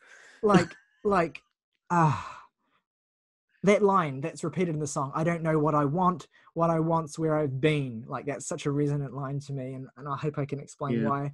But actually, like, I think lyrically, this is quite an oblique and abstract song. Maybe the most abstract lyrically on the whole record. It actually takes a fair amount of close examination and thought to pass in terms of the lyrics, even though, like, musically it's quite conventional and very easy to listen to. Christian has said that one aspect of the lyricism they're particularly satisfied with across this record is how abstract the poetry is, because they love to see how different fans interpret it and how it resonates. Though there are definitely a number of certain themes Christian has spoken about that the record touches on frequently, that I've talked about, ultimately, a lot of the meanings I've discussed are really just my own interpretation, and this particular track is no exception. And I'm not going to break it down line by line because I think that would be tedious, but I'll try to broadly discuss what I think the song is about to me and the resonance it has for me personally. So it's basically a summary of the many different ideas to me that the album has touched on. Finding a personal and tangible resonance with nature as an extension of yourself, a feeling of connection with another person that's so strong they basically feel like an extension of you, grappling with the inevitable end of your conscious existence, recognizing a part of you or a person close to you in some kind of alternate form or trace, and perhaps most integrally, vowing to continue in every sense and refusing to let yourself stop you from continuing. Standing on the edge of life, not knowing what you want, before stepping back from the edge to embrace where you've been, i.e. the choice to continue. So ultimately, this is a song about living as an act of defiance, of the sight of you brimming, meaning the sight of you full of life, full of hope, full of energy, full in a sense, because that's what brimming means, and using that energy to help you along.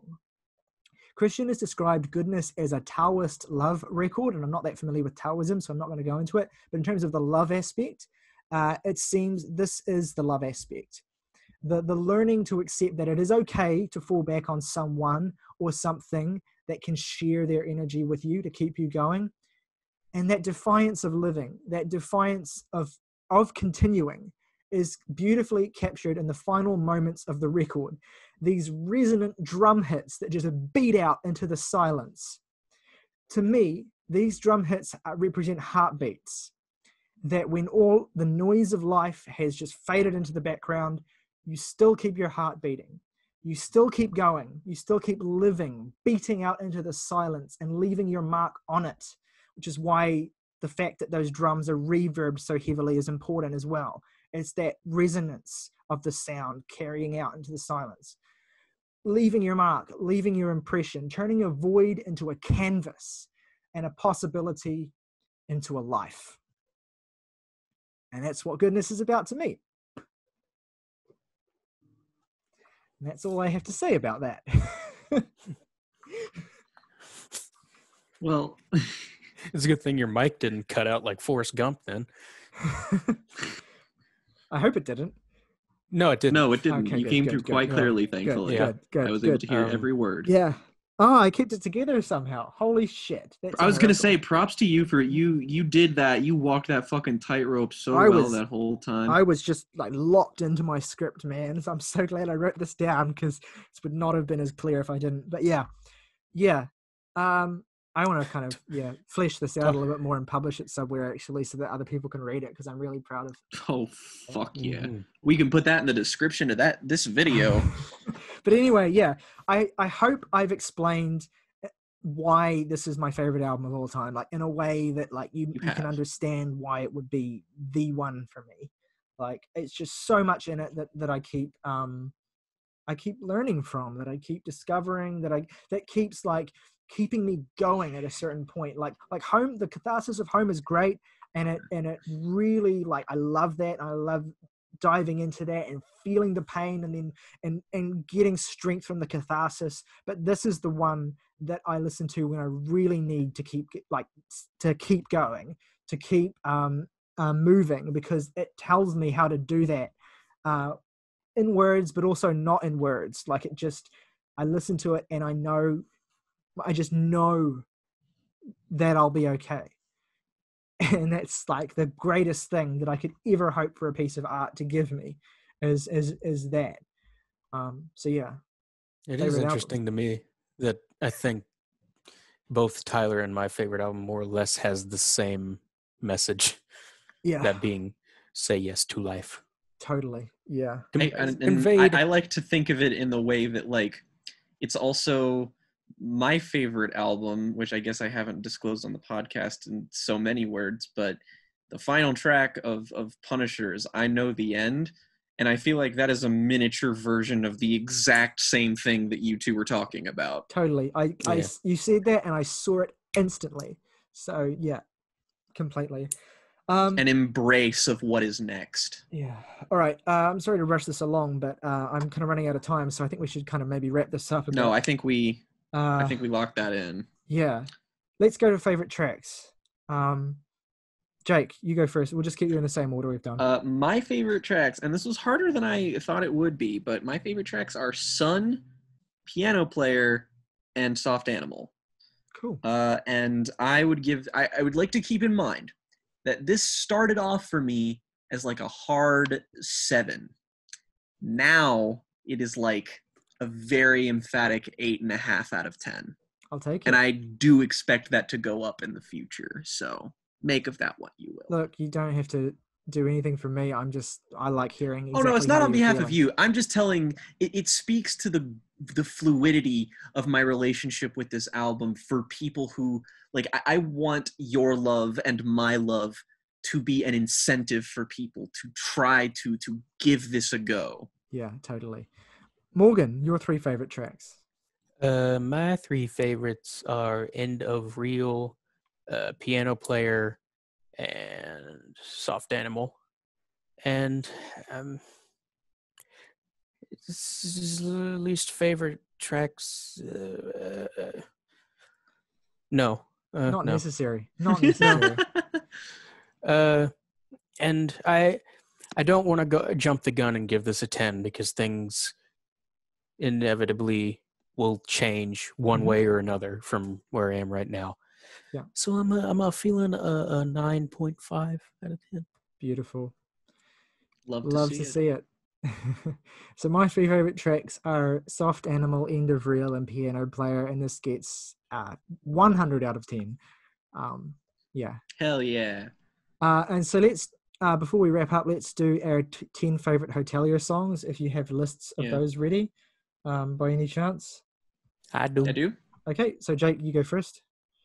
All right. Honorable mentions, I have 2. They are Sun and End of Real. Broke my heart that I couldn't include them on the list proper. Yeah, that's fair. Number 10, Among the Wildflowers. 9, Life in Drag. 8 is Weathered. 7 is In Framing. 6 is Dendron. 5 is Piano Player. 4 is Housebroken. 3 is Soft Animal. 2 is Your Deep Rest. And number 1 is an ode to the Night Rats Club. Wonderful. Beautiful. I would not have picked that number 1, but it makes total sense. I told you that I had a strange choice for that, but great. Morgan. So it is. Your turn. All right. At 10, we have Vacancy. At 9, an intro to the album. 8, Soft Animal. 7, Housebroken. 6, title track. 5, Dendron. 4, Piano Player. 3, In Framing. 2, End of Real. And 1, Among the Wildflowers. Fantastic. That End of Real at 2, I felt that. That's where it is for me as well. Solidarity. So my top 10 is 10 is 2 Deliverances, 9 is an ode to the Night Rats Club, 8 is Sun, 7 is Weathered, 6 is Discomfort Revisited, 5 is In Framing, 4 is Piano Player, 3 is An Introduction to the Album, 2 is End of Real, and 1 is Soft Animal. And that's how it be. This band is good. They're very good. And you should listen to them if you haven't. Listen to Goodness. Yeah. Listen to Home. Yes, please listen to Goodness. Like, Home gets its due. Goodness does not. Yeah. It needs more love. It really does. Yes. And I believe on our next B-sides, we're going to be tackling the discography of Metallica. Oh my God, is it really time for that? Well, 2 weeks. We'll be recording it 2 weeks from now, or roughly 2 weeks from now, depending on how things go. But yeah, that should be fun. I have to listen to Load. You have to speak about Load. It's a load, all right. Oh, I can speak about it. Don't you worry about that. I'll leave it to you guys. How you want to prep. I can't that. believe Anyway, this show has listeners, gone on long enough to do that. Listeners, look forward to that, and let us know what your favorite Hotelier album is. Let us know what your favorite Hotelier songs are, and let us know what you think of our reviews and interpretations of the albums in the comment section below. We love to actually hear other people's perspectives. Yes. And yeah, thank you for tuning in. Yeah. And see us on another episode where we talking about normal releases. Normal. Rock over London. Rock on Chicago. Rock on Chicago. Toys McDonald's. R Us, where a kid can be a kid.